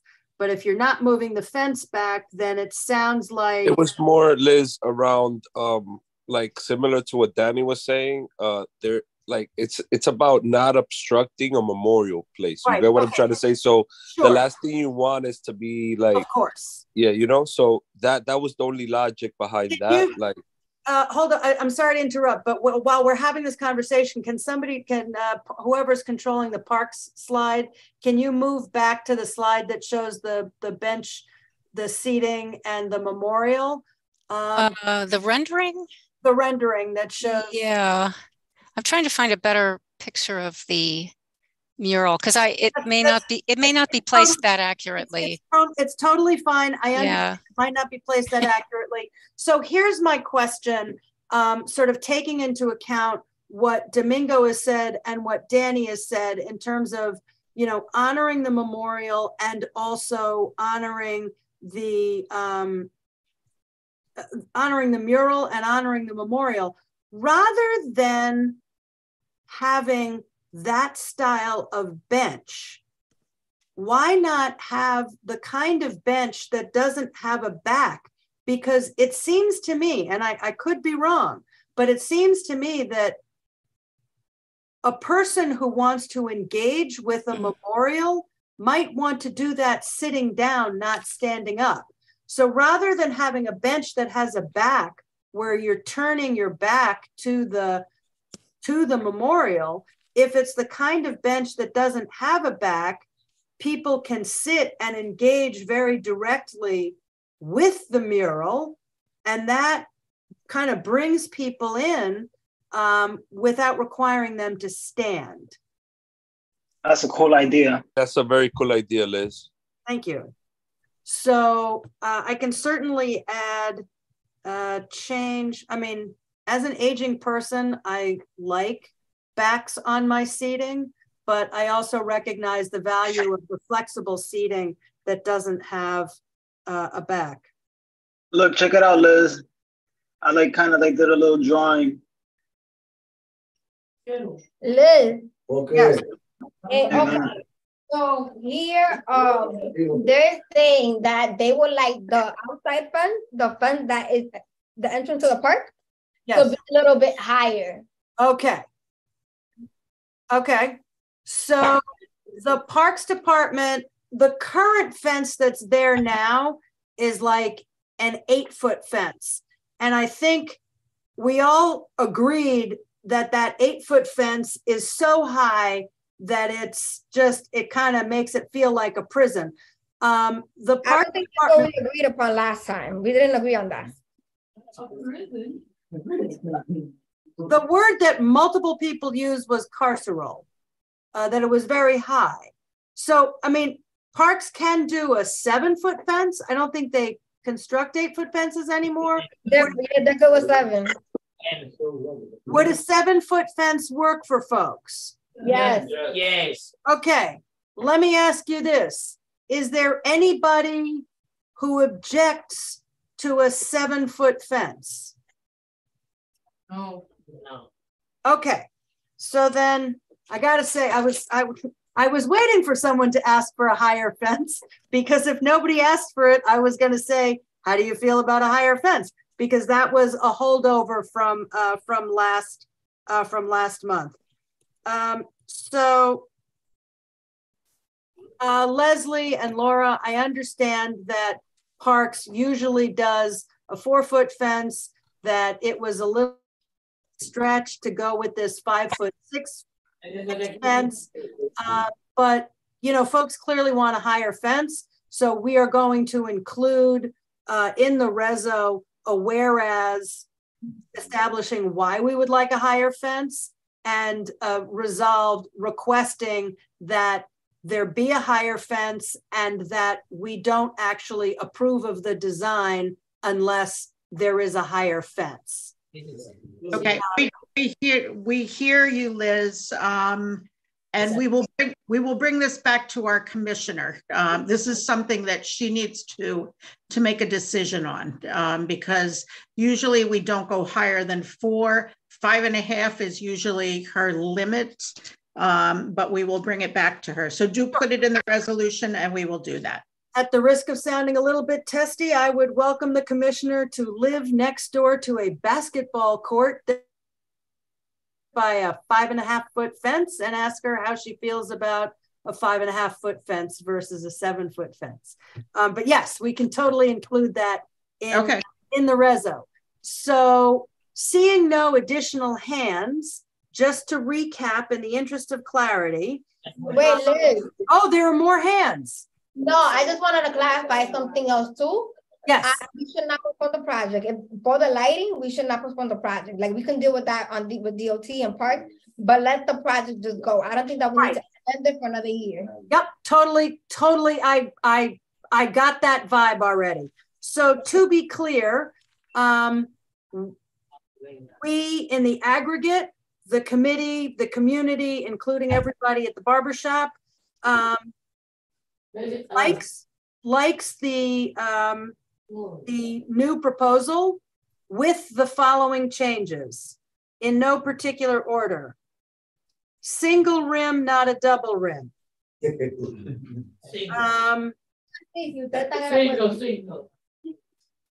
Change the third bench to have no back. A 7-foot fence, not a 5.5-foot fence. So I won't cover the mural. Space holders for lighting in a project to come later. And then clarifying that, you know, that what we would like that later project to include: sports lighting with a timer, and the recommendation that the lights be turned off at, 9 or 10. It doesn't have to be quite that specific. That'll be in the resolution for when that project comes to us. That we would like to remove the bucket hoop. That the tree be that there not be a tree planted in front of the mural.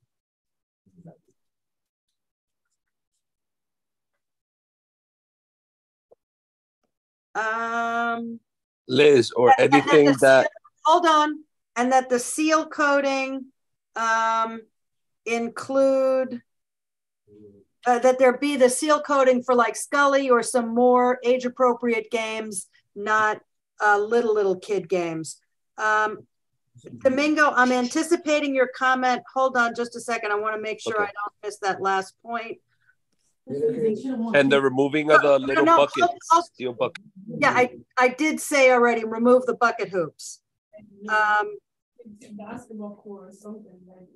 So one of the things that this design also achieves that's very important is there's more soft surface and less hard surface than we currently have in the site right now. So that makes for better water drainage. I understand that you want to make sure that nothing obstructs the mural. And I think Parks gets that loud and clear in terms of whatever the landscaping choices are. But before, and I totally understand why folks are advocating for removing that tree that's right in front of the mural. And I think, you know, we get that. But I think that it is not a good idea to remove the landscaping that's in front of the mural, because they can plant it with something that's low, that doesn't grow to be like willowy and 3 feet high. You don't want that because it's going to mess with the mural. But it's a good idea to have planting rather than asphalt, because that's going to give water someplace to go when it rains. And if the water doesn't have someplace to go when it rains, like dirt and grass and plantings, then it's going to stay on the asphalt and it's going to destroy the pavement and really mess with the playing surface and reduce the useful life of the playing surface. And I think nobody wants that. So yeah, I agree, Liz. It was more around Daddy's point to be conscious of, like, when you do the plannings, to have a certain area for like any artist that wants to do any touch up. It doesn't prevent anything from, you get what I'm trying to say, Liz? Like, yeah, from, no, that yeah. totally makes sense. And that's a landscaping choice that that, you know, we certainly can put into the resolution, that we want to make sure that the landscaping, hold on, make sure that the landscaping doesn't interfere in any way with the mural, both in terms of engaging with the mural as a viewer and in terms of any kind of maintenance. But I don't think you want to not have landscaping. Did I? I completely agree, Liz. It was just around making it accessible for an artist to touch it up. That's all I was going to recommend. Okay. Liz, I didn't even know that about that like dirt out over there that it could cause as a sewage. I would have thought that if over flooded or anything like that whole area would seep out onto the basketball court. That was my thought more also on why just like even closing off that whole area and just like keeping it asphalt, you know? No, that's so one of the things that I think we don't really we fail to appreciate about built environment versus porous environment is when you have a porous environment, water can flow back into the ground. If you have asphalt, there's kind of nowhere for it to go. I mean, it'll run off eventually, and if it's tilted, but if you have dirt and grass and plantings, the earth can absorb the water. So yeah, I think that provides a good balance. All right, so with all of those caveats in mind, I need everybody on the committee to turn on your cameras so that I can see you. First of all, I just want to get a final thumbs up from the barbershop. Are we liking that? Did I miss anything? I'm not seeing thumbs up.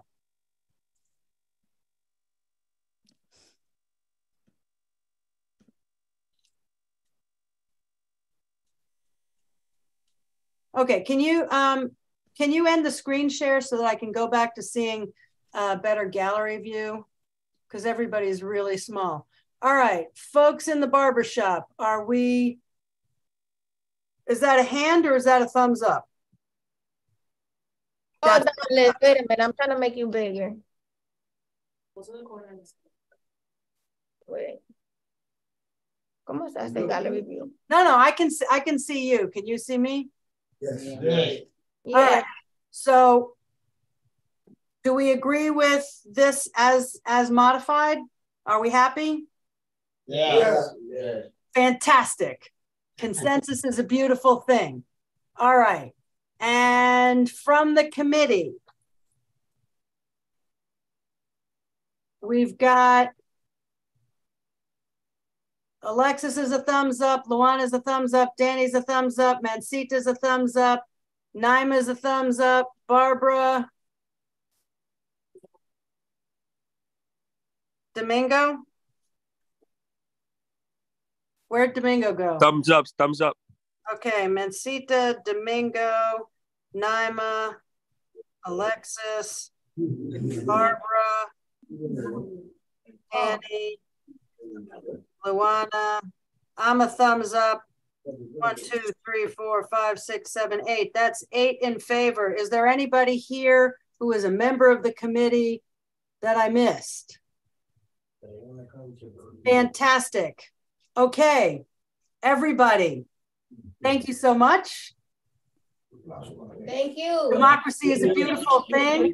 I will get this to this will go to the full board at our meeting 2 weeks from tonight.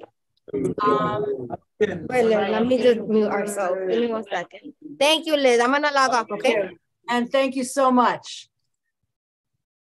And thank you again, Freddie. That's like super appreciated. All right. Whew. Well, it took a while, but we got where we needed to go. And thank you everybody for all of your input. That was a beautiful thing. So it is 8:27.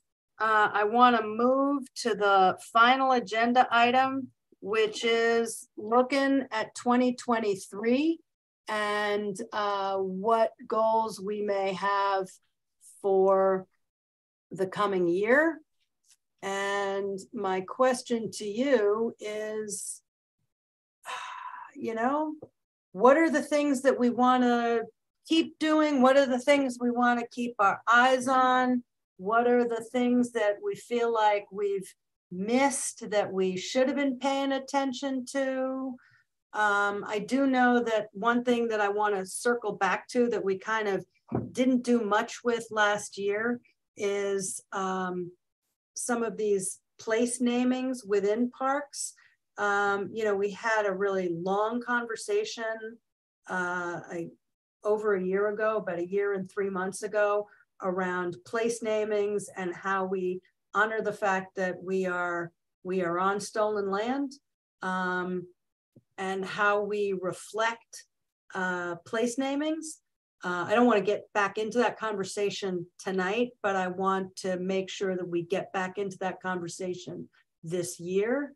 What are the things that are on people's minds?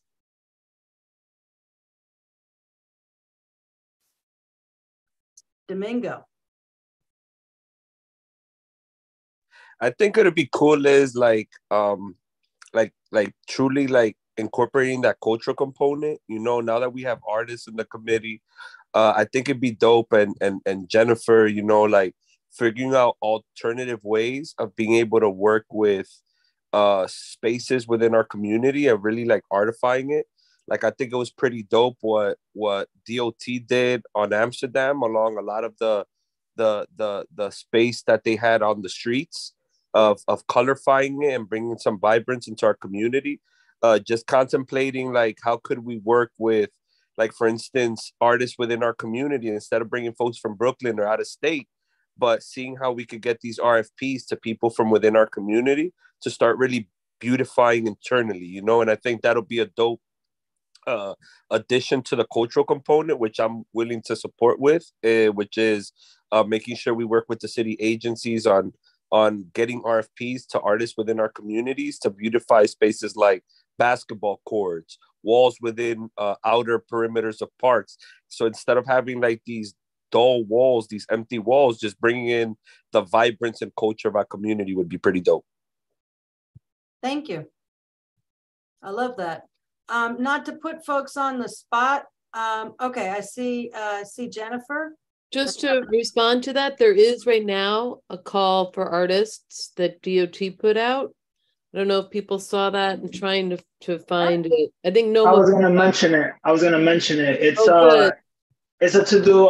They're going to give about up to $20,000 to paint asphalt in your neighborhood. Yeah, and that's one of them that I definitely want to apply to. Yeah, but it'd also be cool with Jennifer to do it with parks, though. Basketball courts painted on the floor, I think we've done that. I don't know if you've seen it, Domingo, at different basketball courts. Okay. Cool. Thank you. I can send you the info. It's pretty Please. cool. And I think Laura, to Laura's credit, she was trying to do something here with the 186th Street Courts it acts like a natural sundial, which is really phenomenal, right? It's got this natural progression of the light, and she was trying to reflect that in the surface treatment of the basketball court, capitalize on like its intrinsic coolness. But yeah, I can send you other courts that we've done if you're interested, and I can send out the temporary art proposal. Thank you. Thank you. Before I get to Danny, and not to put y'all on the spot, but I want to call on Mansita and Luana. You're the newest members on the committee. Domingo, you don't count because you were already on the committee. Technically, you're the newest member, but you're just, so Mansita and Luana, you're new on this committee, and I'm just curious, like, you're on this committee because you wanted to be on this committee. So what is it that you're hoping to bring in terms of art, culture, open space, recreation, parks, and I'm putting you both on the spot, and whoever wants to answer first, jump in, and then the next one can jump in after. I'll go first. Kind of to piggyback off of what Domingo was saying, I'd like to see us engage more culturally, not just with the visual arts, but you know how the People's Theater there's a theater or a museum that's being built soon, and it'd be nice to figure out ways to like engage with the community more, and yeah, to engage more with the community with like cultural theater stuff, film, poetry, oral traditions, just so that we can hear more of all the different cultures in the community. That would be really great. Yeah, I mean, visual arts are awesome too. That's my background. But I do think there are ways that we can share more storytelling. I'd be down for ways to show that. Yeah. And use the space. And that also goes back to like, yes, this is stolen land, but I've seen Curtis from the Lenape organization. Yes. I've seen him perform at the Whitney. I've seen him perform up here at the Dykeman River Club. And I just love his way of storytelling and engaging and bringing us all in. And if we could get more folks like that, and since we have a platform to let people in the community know about those things, that's what I'd be interested in. Sorry, I'm kind of sick. So no, I love this feedback, and thank you, and feel better. Thank you. Luana. Hello, everybody. Happy New Year. I'm still trying to learn. I've learned so much in this first year on the community board. I'm a lifelong Inwood resident. I live across the street from Fort Tryon Park. I actually go into my PJs because I can and drink my coffee and just like breathe. That's the way that I practice mindfulness. So I'm very fortunate to still be living in the neighborhood where I was born and raised. I think I really want to try to bring language access, not just to parks, but to the entire community board. I know there are a lot of people that are interested in becoming involved, but because of language barriers, they don't have access to the information. I know that a lot of the print material that goes out is bilingual, but I'm taking lead from these debates that happen around the Medieval Festival that a lot of people in the community don't even know that this festival existed. I myself didn't know as a child. So I'm wondering if that's a function of creating the space where language access can be a vehicle to participate more, like to a more kind of integrated participation. I know that for the Medieval Festival, I engaged the Hispanic Society, and they were able to bring a bilingual booth to the festival. So in terms of the committee itself, I'm thinking about it, but since you asked me, Liz, I'm thinking out loud. Thinking out loud is good. Thinking out loud is good. You know, this is not the kind of conversation where we where there's a question and a definitive answer. Right. More like the question is, what questions should we be asking? Exactly. How do we allow those questions to guide what we're doing? And,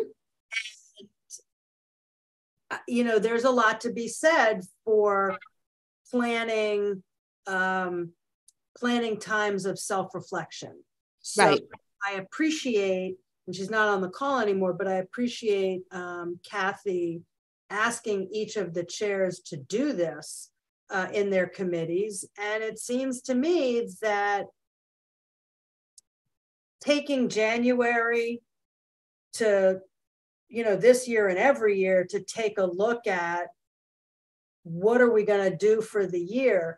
I also like the idea of thinking in terms of the calendar, like what are the things that we know we should be thinking about. So one of the things that we've done for many years, although we didn't do it last year, is in April or May, we typically would have a meeting, sometimes jointly with public safety, where we would invite members of the police department, you know, representatives from the police department, representatives from parks enforcement, representatives from sanitation, to talk about sort of some of the issues around enforcement and education as we go into the summer months for better stewardship, better maintenance, that kind of thing. So maybe we want to bring that meeting back to do in April or May to kind of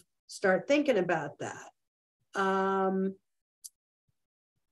We often in May would be a little bit more focused on arts and culture because June is Art Stroll month. So this is the Parks and Cultural Affairs Committee. So we'd be a little bit more focused on that. Are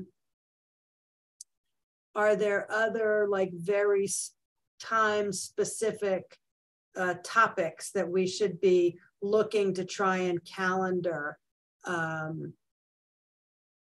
in our meetings? I mean, obviously we're somewhat reactive because unlike most committees, we have so many meetings where we're hearing plans and proposals from the Parks Department about some kind of capital project in a park or playground, and we need to vet that and provide feedback. So, you know, that does take a lot of our time, and we tend to be operating on the Parks Department's schedule, not because we're at their beck and call and not because we can't plan for ourselves, but because we want to respond as quickly as possible so that these projects can get moving, because they're already really long timelines. We know that in September, we have a preliminary conversation about what are our capital and expense goals. And then in October, we talk about our rankings. So that's always a big thing.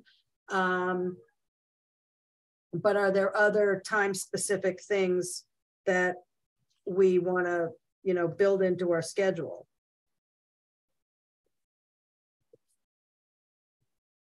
And again, that's not an answer. That's not something that we necessarily have to come up with tonight. If there are things that people think of and they want to, you know, email me, we can roll that into the discussion next month. Hi, Liz. I would actually like to. Who's this newest member? Oh, this is my nephew. I'm stuck with not stuck. I volunteered for right now.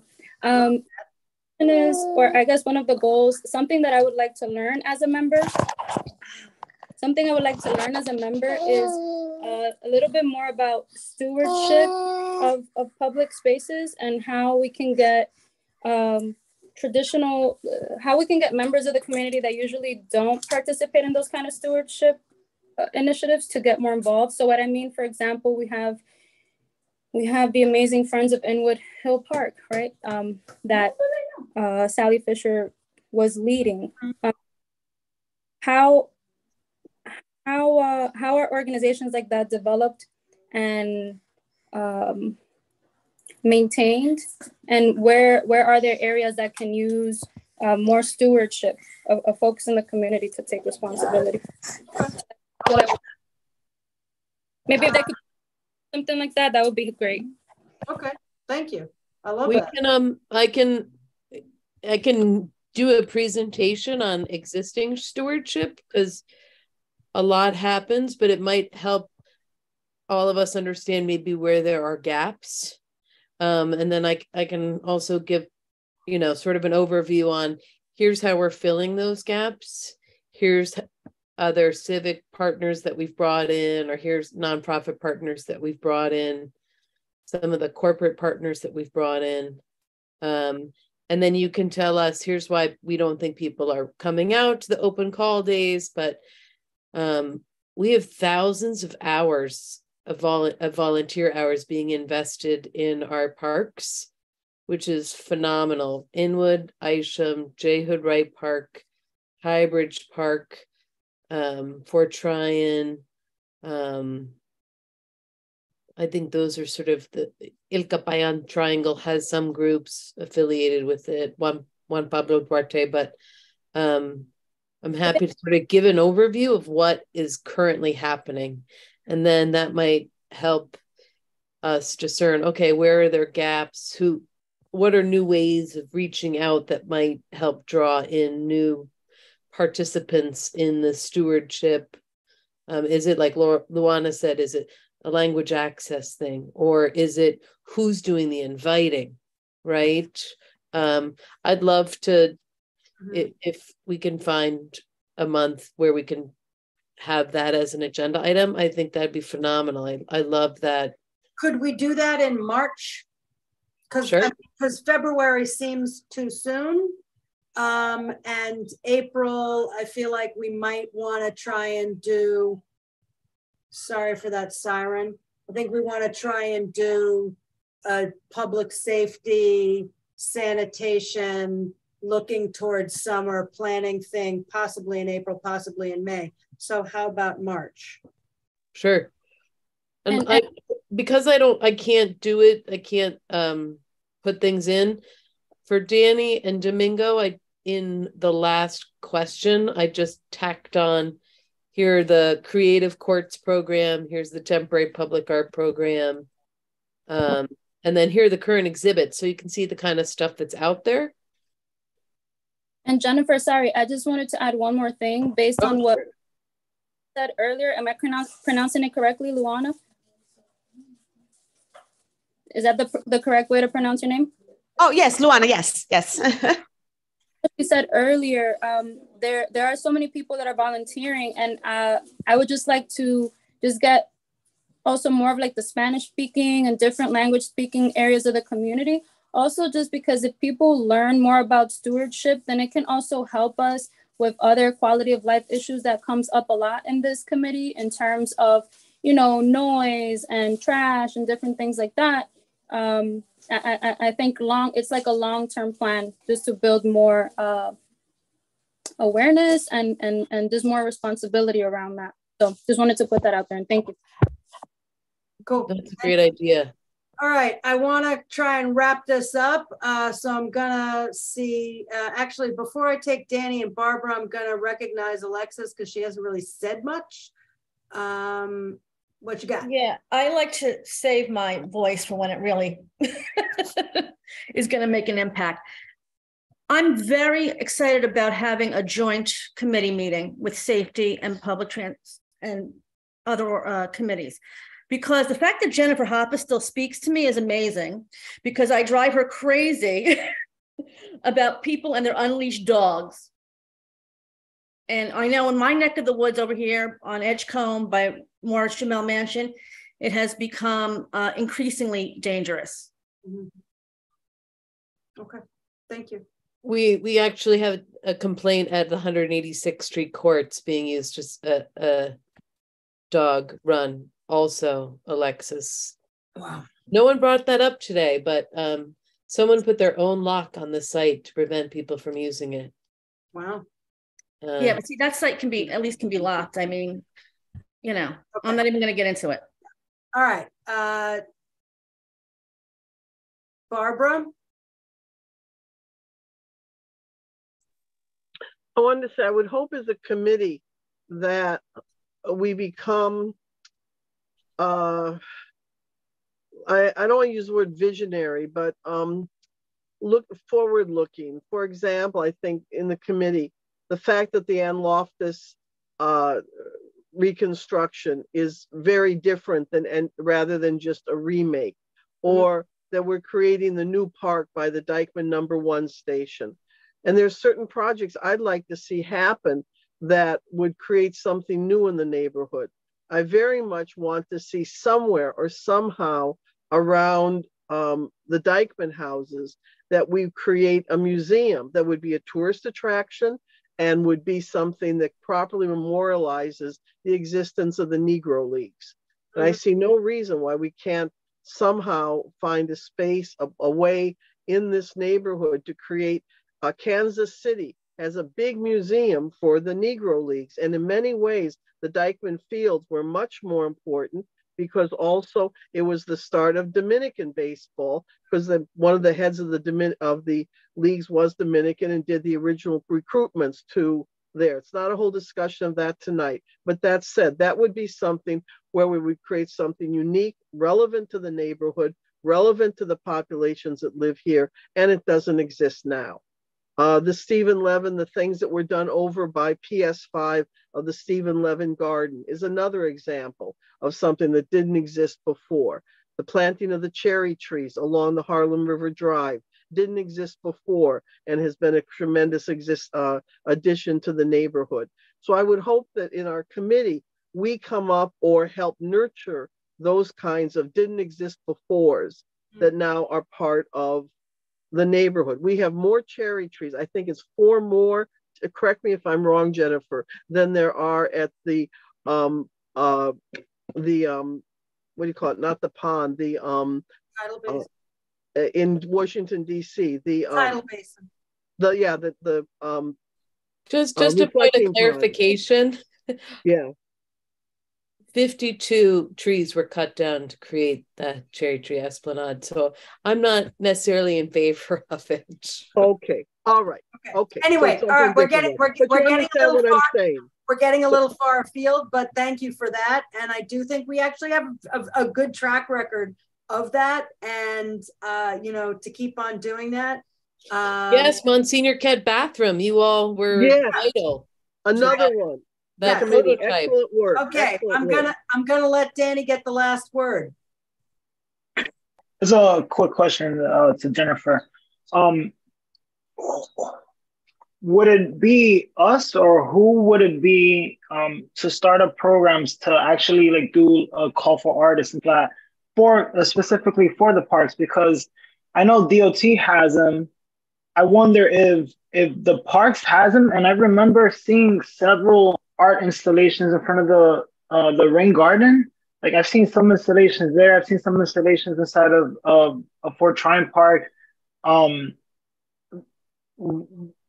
Like where do we even start with something like that? Like we can like have something like every year, a call for artists for like, let's say all the basketball courts or all the handball courts or all the walking parks, like, you know, art installations and stuff like that. So Danny, I don't know if you saw in the answered section, I had to tack on to Rosa Yolanda Pineda's comment, but I put the current installations and exhibitions page at parks, because you can see the type of art that gets installed in the different parks throughout the city. And then the temporary public art program page that shows the process and how we've gotten art in parks in the past. Sometimes, like the Claire Weiss Emerging Artist was the $10,000 award. That donor had, I guess, funded an installation in each borough. And because Claire Weiss, who had been the public art curator for parks, her park was Fort Tryon. The last place they did it was Fort Tryon. So that's why we had that. They funded that artist. They did a call for artists, and Zach Landsberg's Margaret Corbin effigy was selected, and that sculpture was up for a year. Sometimes it's NOMA, like NOMA has done, I guess it was OSIT, that call for artists with the sculptures in Inwood Hill Park.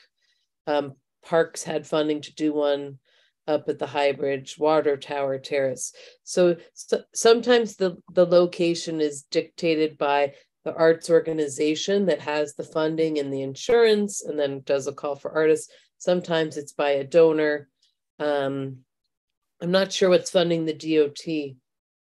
Yeah, because I wonder if it would be because they would just take one department or one division that just handles that kind of stuff and just actually works with.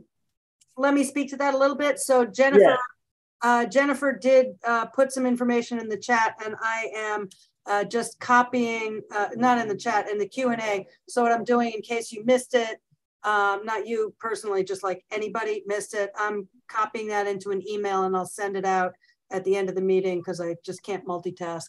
But there's all of what Jennifer mentioned in terms of public art in parks, and then DOT has a public art project, and that's what funds. So the art in front of, on that plaza in front of the Riverside Inwood Neighborhood Garden, that's actually part of DOT's public art project. And DOT, you know, has a budget for that. And when you see art in the medians in streets, that's DOT. So parks is going to be art in parks, and things that are in the green streets, that's going to be DOT. And in the medians, that's going to be DOT. And then the third sort of public art funding that we sometimes see is done actually by the Broadway Mall Association, which is a nonprofit organization that mostly covers the Upper West Side, but to the extent that there are the malls in Broadway, it does go up through West Harlem and into the lower end of Washington Heights. And when we see occasional art installations in Il Catania Payan Square and in Mitchell Park, so at 157th Street and at 166th Street, those are actually funded typically by the Broadway Malls Association. So it's a little bit of a hodgepodge and different agencies depending on where the public art actually is. But yeah, I would say definitely prioritizing and highlighting and talking about public art and ways of engaging in public art and bringing back public art and advocating for more funding for public art can totally be a priority. Is that something that could be as a new business, making a committee define art and stuff like that, you know, like how DOT has it? I don't know. So I think it falls under culture, right, Liz? Like under this committee. I mean, yeah, no, it would be, so, I mean, it certainly would be. Centralize all that kind of stuff. I don't know. How do we put this? So, you know, I love talking about this stuff, but I think what you're really speaking to is a funding thing. And so making it, that's why that conversation that we have in the fall around funding is really important. So I think continuing to talk about what we're funding and why, and what our funding priorities are is really important. Yeah, I mean, I suppose that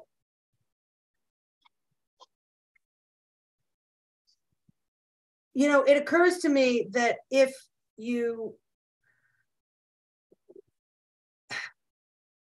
there are two different, we do our budget funding, our expense and capital priorities in the fall, but the city council does its budget in the spring. So part of what you may want to do as your own personal advocacy, and part of what we may want to do as a committee, is push for a resolution that demands 1% for parks and 1% for art, which is, you know, a pretty long-standing conversation. When a consortium of arts organizations hosted DCLA Commissioner Lori Cumbo at a breakfast held at the Hispanic Society, not the Hispanic Society, the Arts and Letters. One of the things that we talked about is, on the one hand, New York City's Department of Cultural Affairs has like a $470 million budget, which is larger than NYSCA's. It's larger than the New York State Cultural Affairs budget. And it's the largest public cultural affairs budget in the country, other than National Endowment for the Arts. But it's the largest, like, municipal or state arts budget, public arts budget in the country. And it is slightly less than 0.5%. It's like 0.4%. So I think even though it's the largest budget that the city has ever had, and even though that budget is larger than any other city or any state, it's still not enough. So it might be that what we want to do as a committee is advocate for, you know, a strong 1% for art campaign. I don't know. That was a long answer. Sorry about that. But I believe there already is a campaign, Liz, for the art stuff. There is a 1% for parks campaign. I don't think there's a formal, like, the phrase 1% for art is well known, but I don't know if there's a formal campaign. I don't know. I actually think it would be great, not to volunteer you for something, but Danny, if you want to find out if there actually is an active existing 1% for art campaign, and if there is, how do we join in on that? How do we sign up on that? Is there, you know, is there a petition? Is there an initiative? Are there like-minded people who feel the same way that we do? Do we want to start that if it's not already existing? These are good questions. And I'd be happy to help Danny facilitate that, because I do have my contacts at DCLA, and I'd be happy to help use them. I love this. Okay, it's 8:59. I would love to eat dinner. Motion to adjourn, Liz? Yeah, this has been super productive, and I am really grateful. I second it. Well, we've got a motion to adjourn by Domingo with seconds simultaneously from Danny and Barbara. So all those in favor, please click the leave button. Thank you all. Good night. Thank you all. Happy New Year once again, everybody. Thank you. Happy New Year.